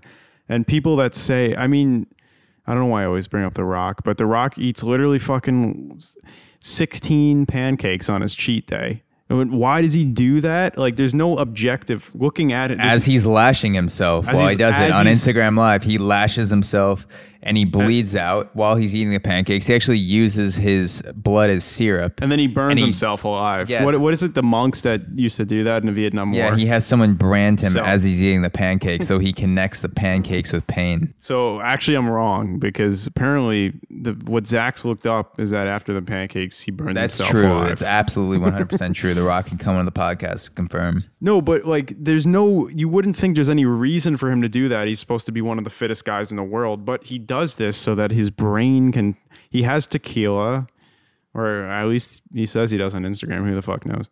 And he has his cheat day. He does. And he definitely has tequila. There's no way he doesn't have tequila. He's a Hawaiian guy. You can't lie about tequila. I don't know why Hawaiians would drink tequila, but it seems like he's a guy that would drink tequila. So, but yeah, you got to give yourself rest. I'm a huge proponent of that, because you're trying to sustain your passion for your lifetime. Then you have to give yourself rest days, and you have to give your brain a break and prevent it from, because once you do reach burnout, then you might make the decision like, fuck this, I'm done. Or you could prevent yourself from getting to the burnout by giving yourself days of relaxation. Yeah. So yeah, changing perspective, giving yourself a fresh scenery. Yeah.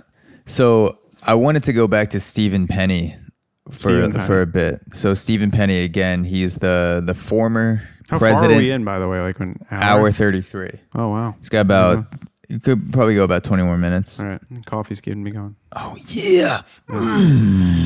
If you can't go, my body's saying take a nap, but coffee's saying stop being a little bitch. Lock the fuck in right now. Don't be a little fuck in. Also, the toilet says don't be a little bitch. I wrote that on the toilet. All right. That's a reminder. Don't be a little bitch. Back to Stephen Penny. So Stephen Penny is the former president of USA Gymnastics. Yeah. And he was the one who withheld the reports from the FBI for 5 weeks, and he was also in contact with Maggie Nichols' parents, saying, oh yeah, don't worry about it, like, we're gonna talk to the police, don't say anything because you might ruin the investigation. So he was telling Maggie Nichols' parents on one side, don't say anything, and he was also like not saying anything to the police. So here is a very big reason, or alleged reason, because I don't think this has been absolutely defined. Not clearly defined, but this is a connection for why there may be a larger cover up with the FBI. Like, this isn't just about the Larry Nassar abuse. This is about a cover up with Larry Nassar and the FBI, and why the FBI took so long to notify people about Nassar. Is this proven, or is it? Rumor. This is in the Inspector General report on the Olympics. And so this is about a meeting that Stephen Penny, the head of the USA Gymnastics. Yeah. He was the president.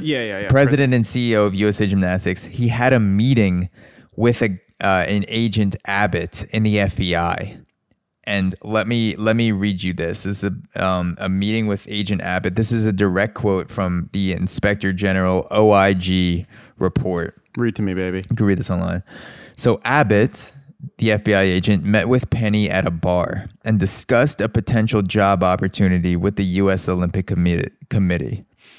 Thereafter, Abbott engaged with Penny about both his interest in the U.S. Olympic Committee position and the Nassar investigation, while at the same time participating in discussions at the FBI related to the Nassar investigation.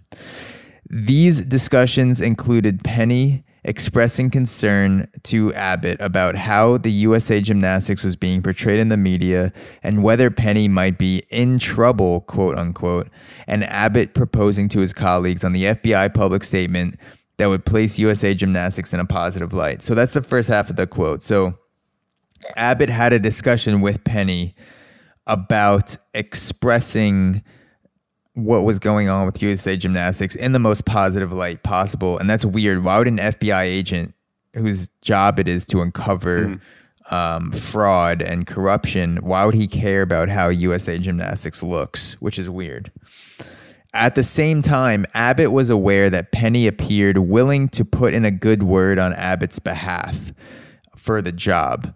Abbott applied for the U.S. Olympic Committee position in 2017, but was not selected. Despite evidence confirming that Abbott had applied for the job, Abbott denied to the OIG, the Inspector General, during 2 interviews that he had applied for the position and told the OIG that applying for the job would have presented a conflict of interest. So basically, Stephen Penny of the U.S. of the United States Gymnastics, who was supposed to report the allegations about Larry Nassar to the FBI, didn't for 5 weeks, and then the FBI field office sat on it for 15 months until the investigation came out in the Indy Star, and it comes out that Abbott, I think Jim Abbott, an FBI agent, was in talks with Penny about a job for for USAG, and he applied for the USAG job. So to me, that's like obvious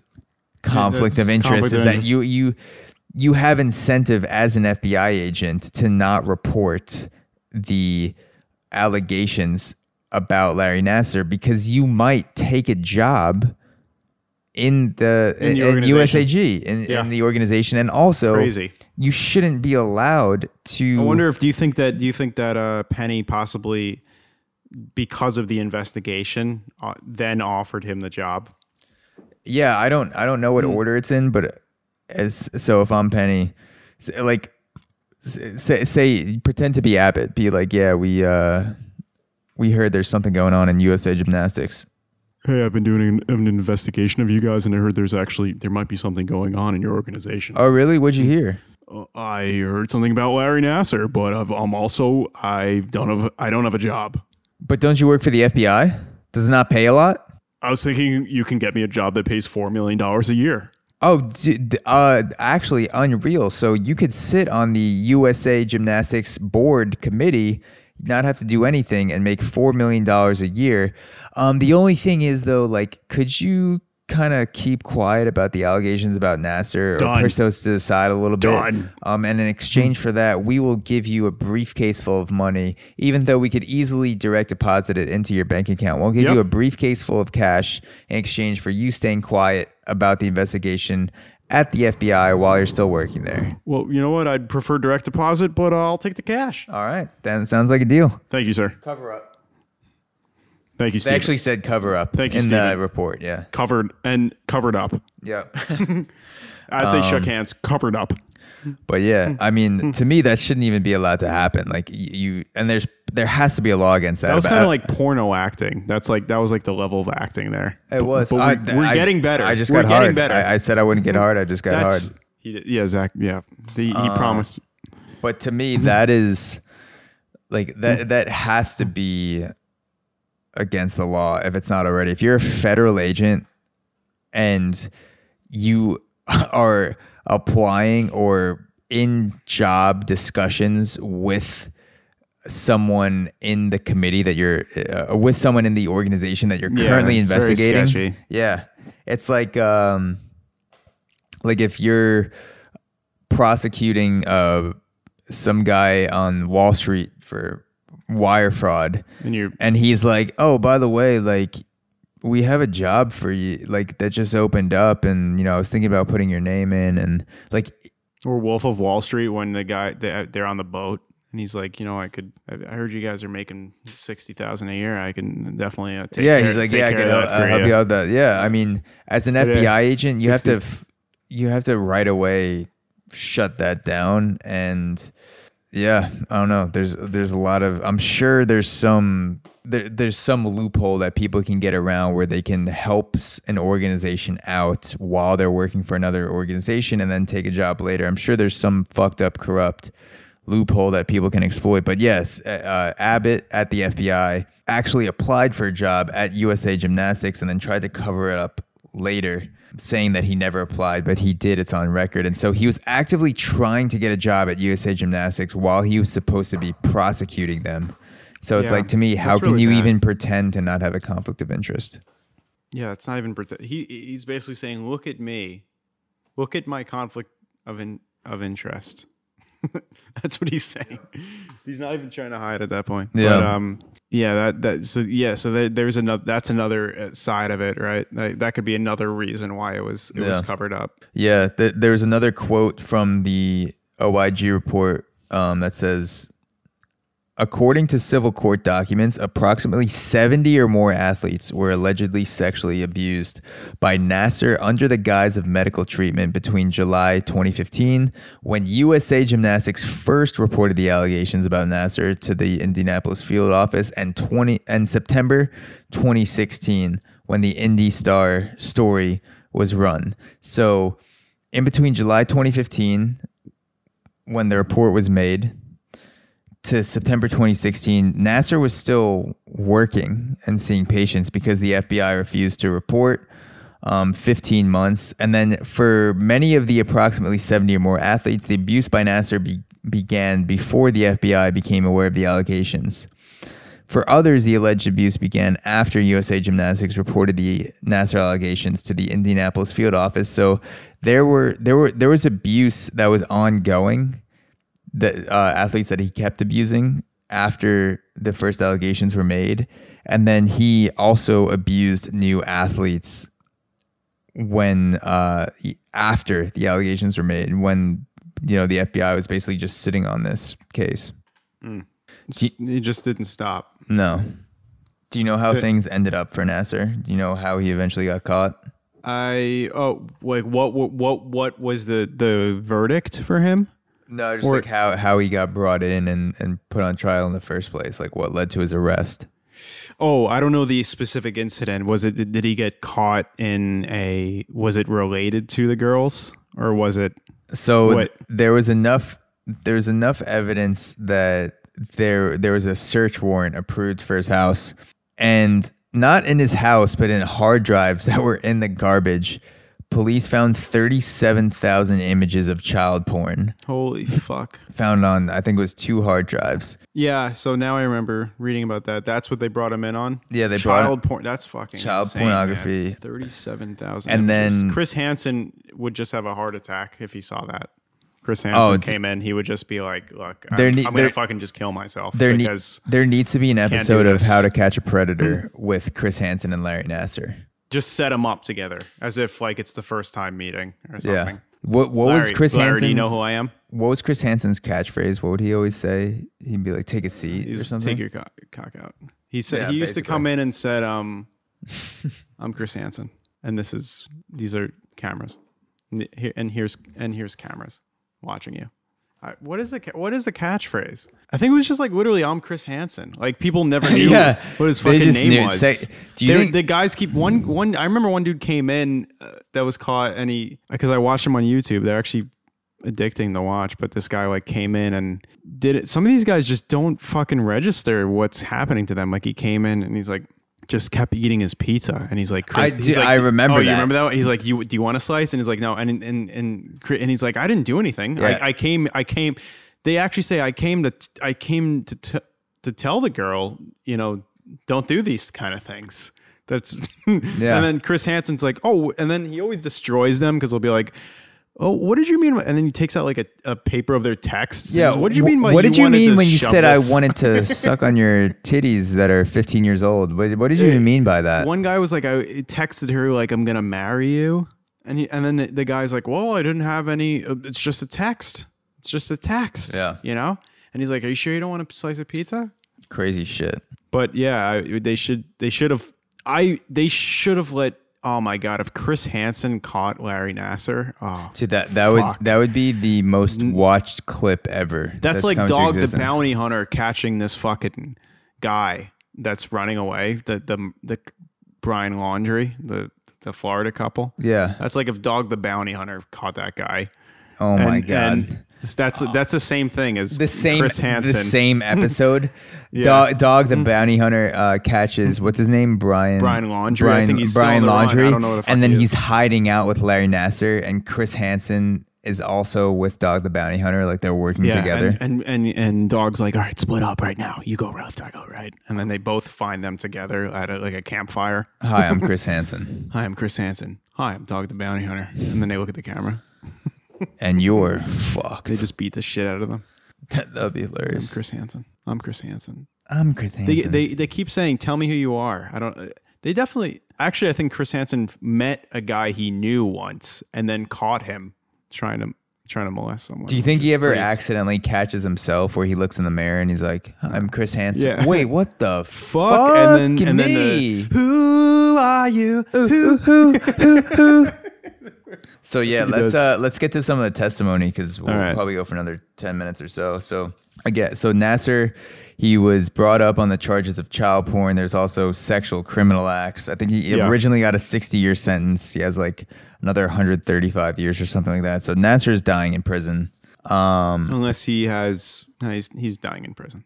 Yeah. So yeah, child porn. He was caught with that. Sentenced. All these women made statements in front of him that were abused in court. That was part of the deal. That I think was 125 women came forward and made impact statements, which is what you say to someone before they get taken to prison. As part of the sentencing agreement. I think he did a plea deal, and so there's video in the documentary that's extremely emotional of all these women coming up and saying like, "This is what you did to me, Larry Nassar," and you know, I'm not going to let you control me and all this stuff.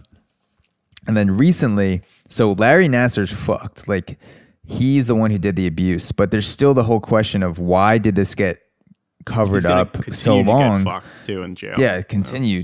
But yeah, by large men of different races. And oh my God, his asshole's leaking right now. We'll get to that. We might do a full episode on that actually. Yeah, just Larry Nassar's leaky asshole. So it's no question that he was molesting these girls.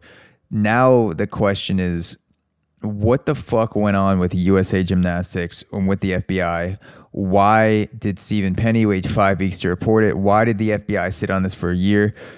Why did they not notify Michigan State University, USA Gymnastics, other places where Larry Nassar was treating women and girls? He had also seen girls in his basement, like all the way up to when he was arrested. Like, what the fuck was going on? Why is a pedophile? Why are people just like sitting on these files? Like literally pedophiles of Larry Nassar. Yeah. And so there's testimony. There's testimony from Simone Biles, Mckayla Maroney, other.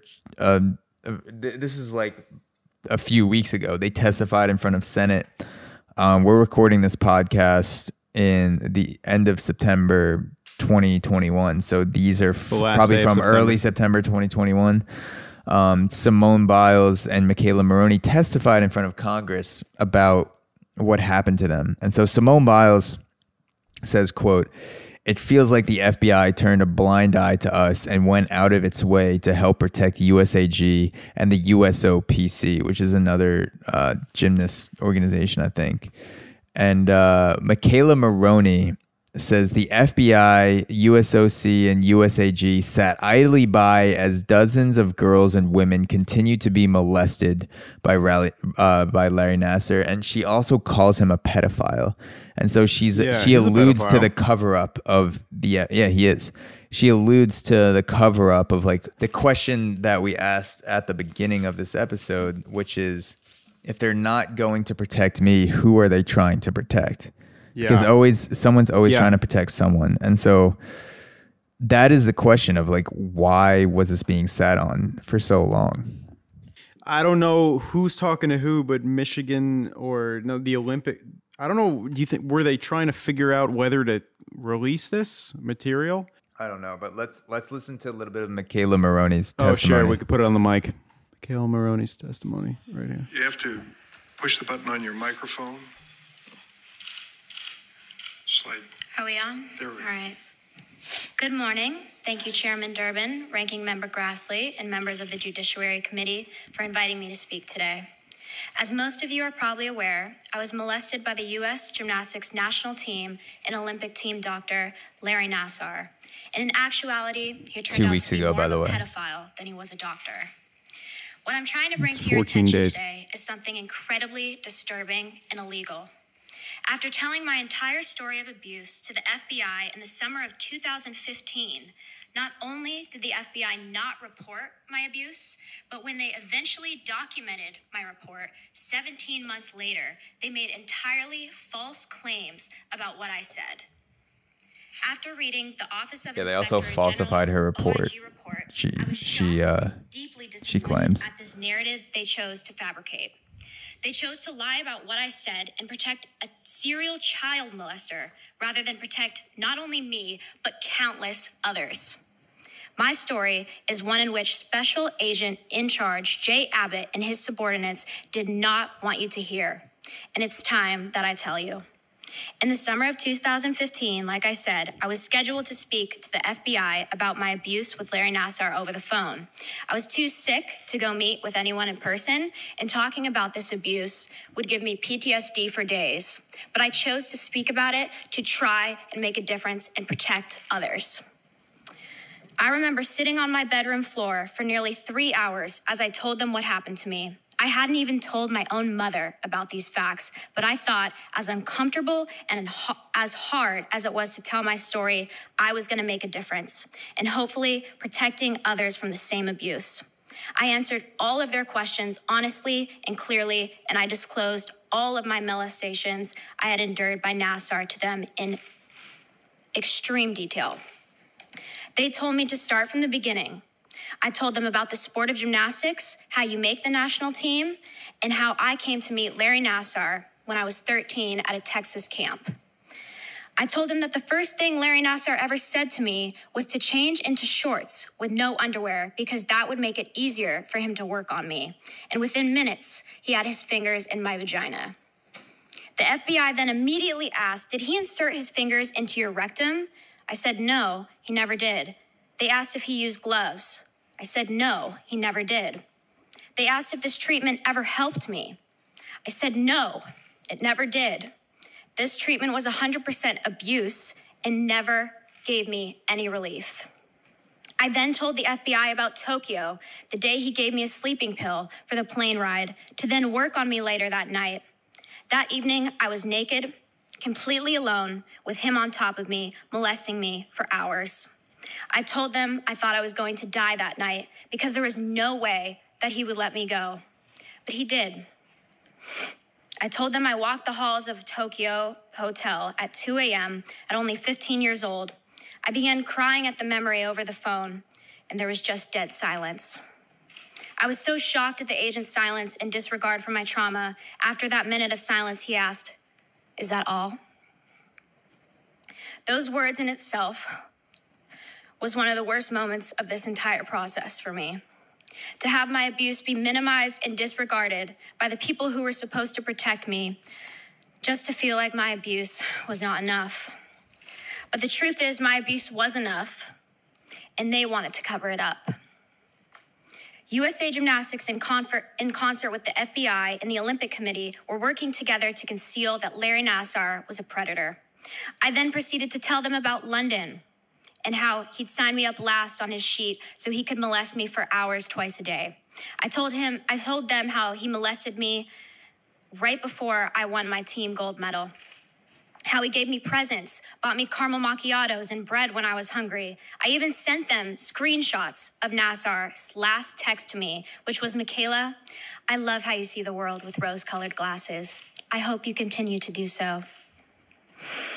This was very clear cookie-cutter pedophilia and abuse. And this is important because I told the FBI all of this, and they chose to falsify my report and to not only minimize my abuse, but silence me yet again. I thought, given the severity of this situation, that they would act quickly for the sake of protecting other girls. But instead, it took them 14 months to report anything when Larry Nassar, in my opinion, should have been in jail that day. The FBI, USOC, and USAG sat idly by as dozens of girls and women continued to be molested by Larry Nassar.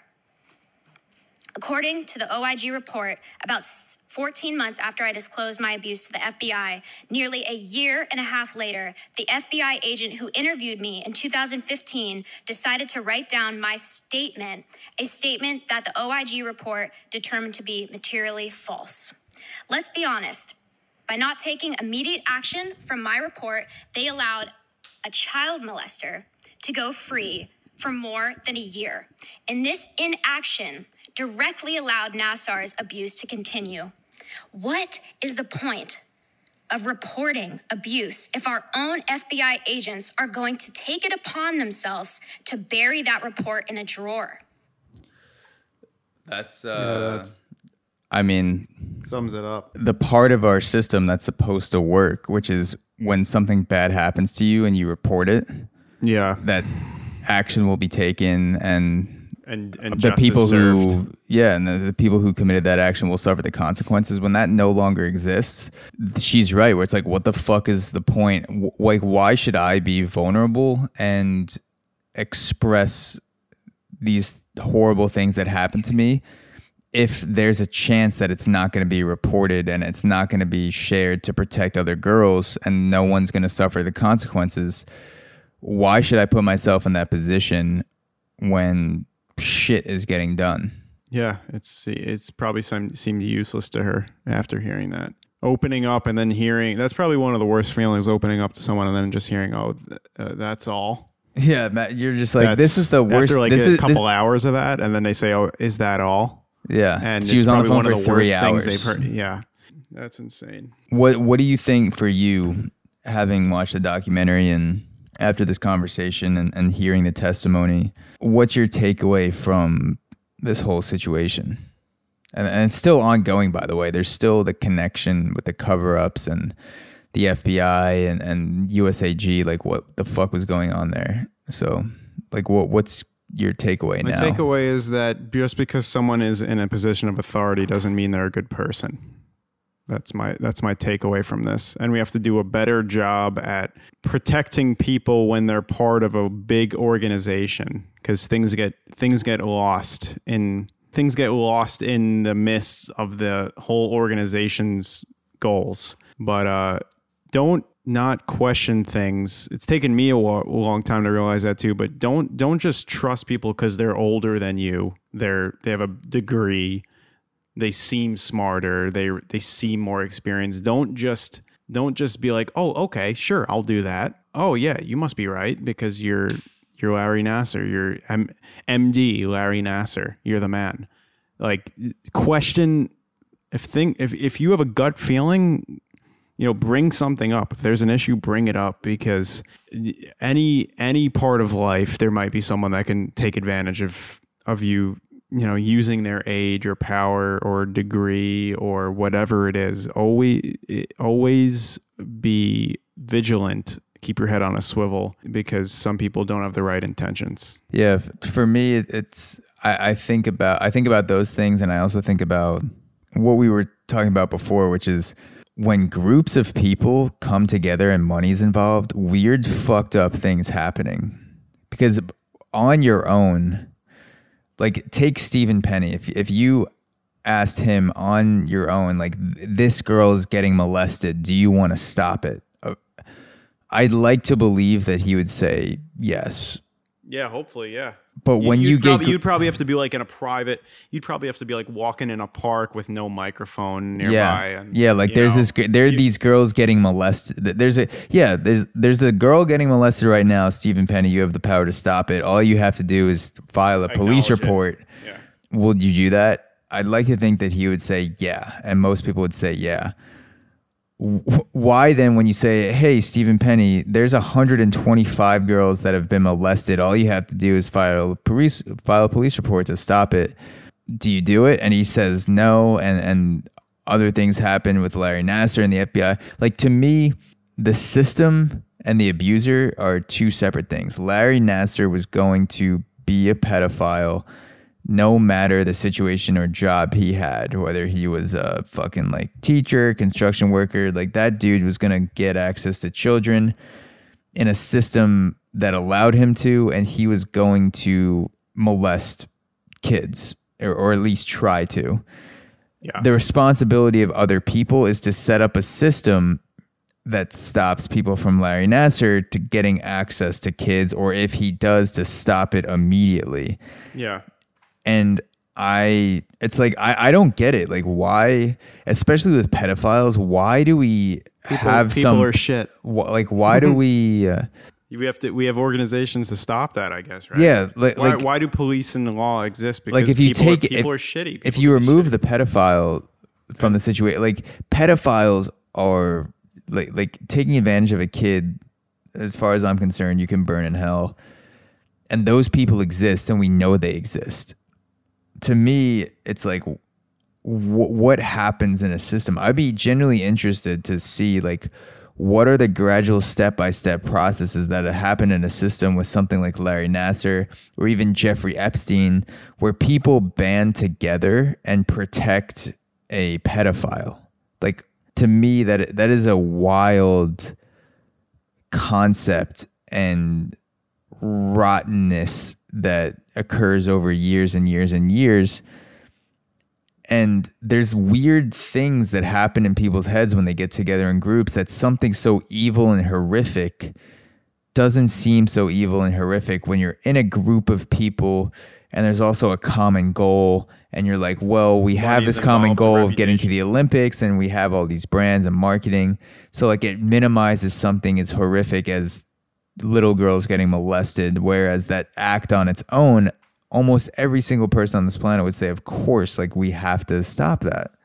And yeah, it's like, to me, it has to, we have to have consequences, of course, for the people that commit these acts on children, but also the people that are in the position to stop it, like Stephen Penny, they also should suffer a lot of consequences, in my opinion. You know, something also very fucking drastic like Larry Nassar, because he is not a pedophile. He does not feel those urges, yet he was protecting the people and the person that did. And you will never get to the point, at least not with the technology we have now, where pedophiles aren't being born, but you can get to a point where you have systems set up to protect children from these fucked up acts. So it's systemic. The systemic, like, there's something weird in systems. There's something fucking weird that happens when systems become corrupt and people start to turn a blind eye. Like, if you ask each individual person that was a part of that system, they'd probably say, yeah, I'm a good person. Like, you know, I have kids, I have a family. I wasn't trying to do anything bad. But the result was that little girls kept getting molested. And somehow when you get together with a group of people, that becomes minimized in the psychology of the system and the psychology of the people involved. Yeah, the rape of Nanking, the Holocaust, Vietnam, where the soldiers just like killed everyone in that village. Yeah. Like, it's so, yeah, your mindset changes, I guess, in a group. I had friends when I was younger that would act completely, you too, probably completely different when they're alone versus when they were in a group. So yeah, it's a weird thing that happens. I guess people are afraid to stand up for their beliefs fully when other people are watching them. But it's not even like it would be one thing Or, to yeah, you have a don't know he's a belief good where you're person. like, you're in the civil rights movement and you say, I believe that black people should have equal rights. Like, it's not a controversial statement to be like, I believe that little girls shouldn't be molested. Like, why? I know. It's really weird. Maybe someone Like told you- him to cover it like up. you look good by coming out and saying we identified a pedophile and we reported it, and Someone we're like, someone might have said it'll cost you your job if you come out, but he should have done it anyway.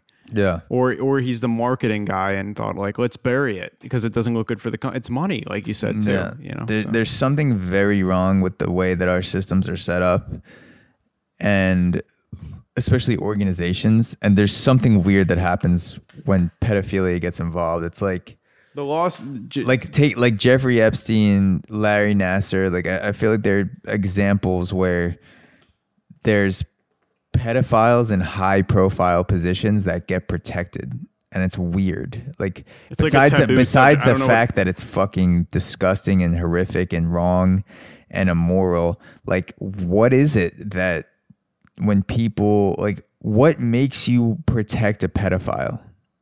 That is the question that I'm wondering. What goes on where you decide that this amount of money or this amount of fame or this amount of blowback is worth me stepping in and allowing a pedophile to finger girls? That is the question that will always sit with me.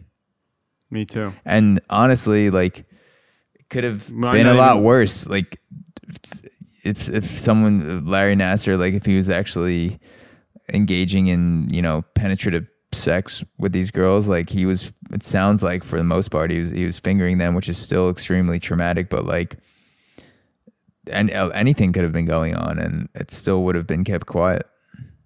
So I think we'll see. The takeaway is like, we'll see. This testimony again just happened 2 weeks ago. I saw when we were playing it on YouTube, it said that testimony in front of Congress was released 2 weeks ago. So again, Larry Nassar's in jail. Like, he's going to die in prison. Stephen Penny's also in prison. What is being investigated now is the connection with Mckayla Maroney's statements being falsified in the FBI report, whether there was any sort of conspiracy to cover up Larry Nassar's abuse, and like what's going on behind the scenes. Yeah, thank you to the people who made the Athlete A documentary. Thank you to the Indy Star who broke the story. And I hope you guys enjoyed this conversation. Definitely go check out both of those things, the Athlete A documentary. Check out the original articles on Indy Star. We'll link everything in the sources. And if you'd like extra episodes every month, you can go check out Auxoro Premium, auxoro.supercast.tech, where we drop bonus episodes, bonus solo episodes, and talk about other topics like MK Ultra, obesity epidemic, Tom Cruise gets Only wild. Tom Cruise. Only Tom Yeah. Cruise, yeah. This is definitely a topic we're talking about. It's not always as dark as this, but it We'll lighten it up next time. talk about the Holocaust. next time. SpongeBob Yeah. and the Holocaust combined. Yeah. But yeah, thank you guys, and we'll talk to you next time. Peace.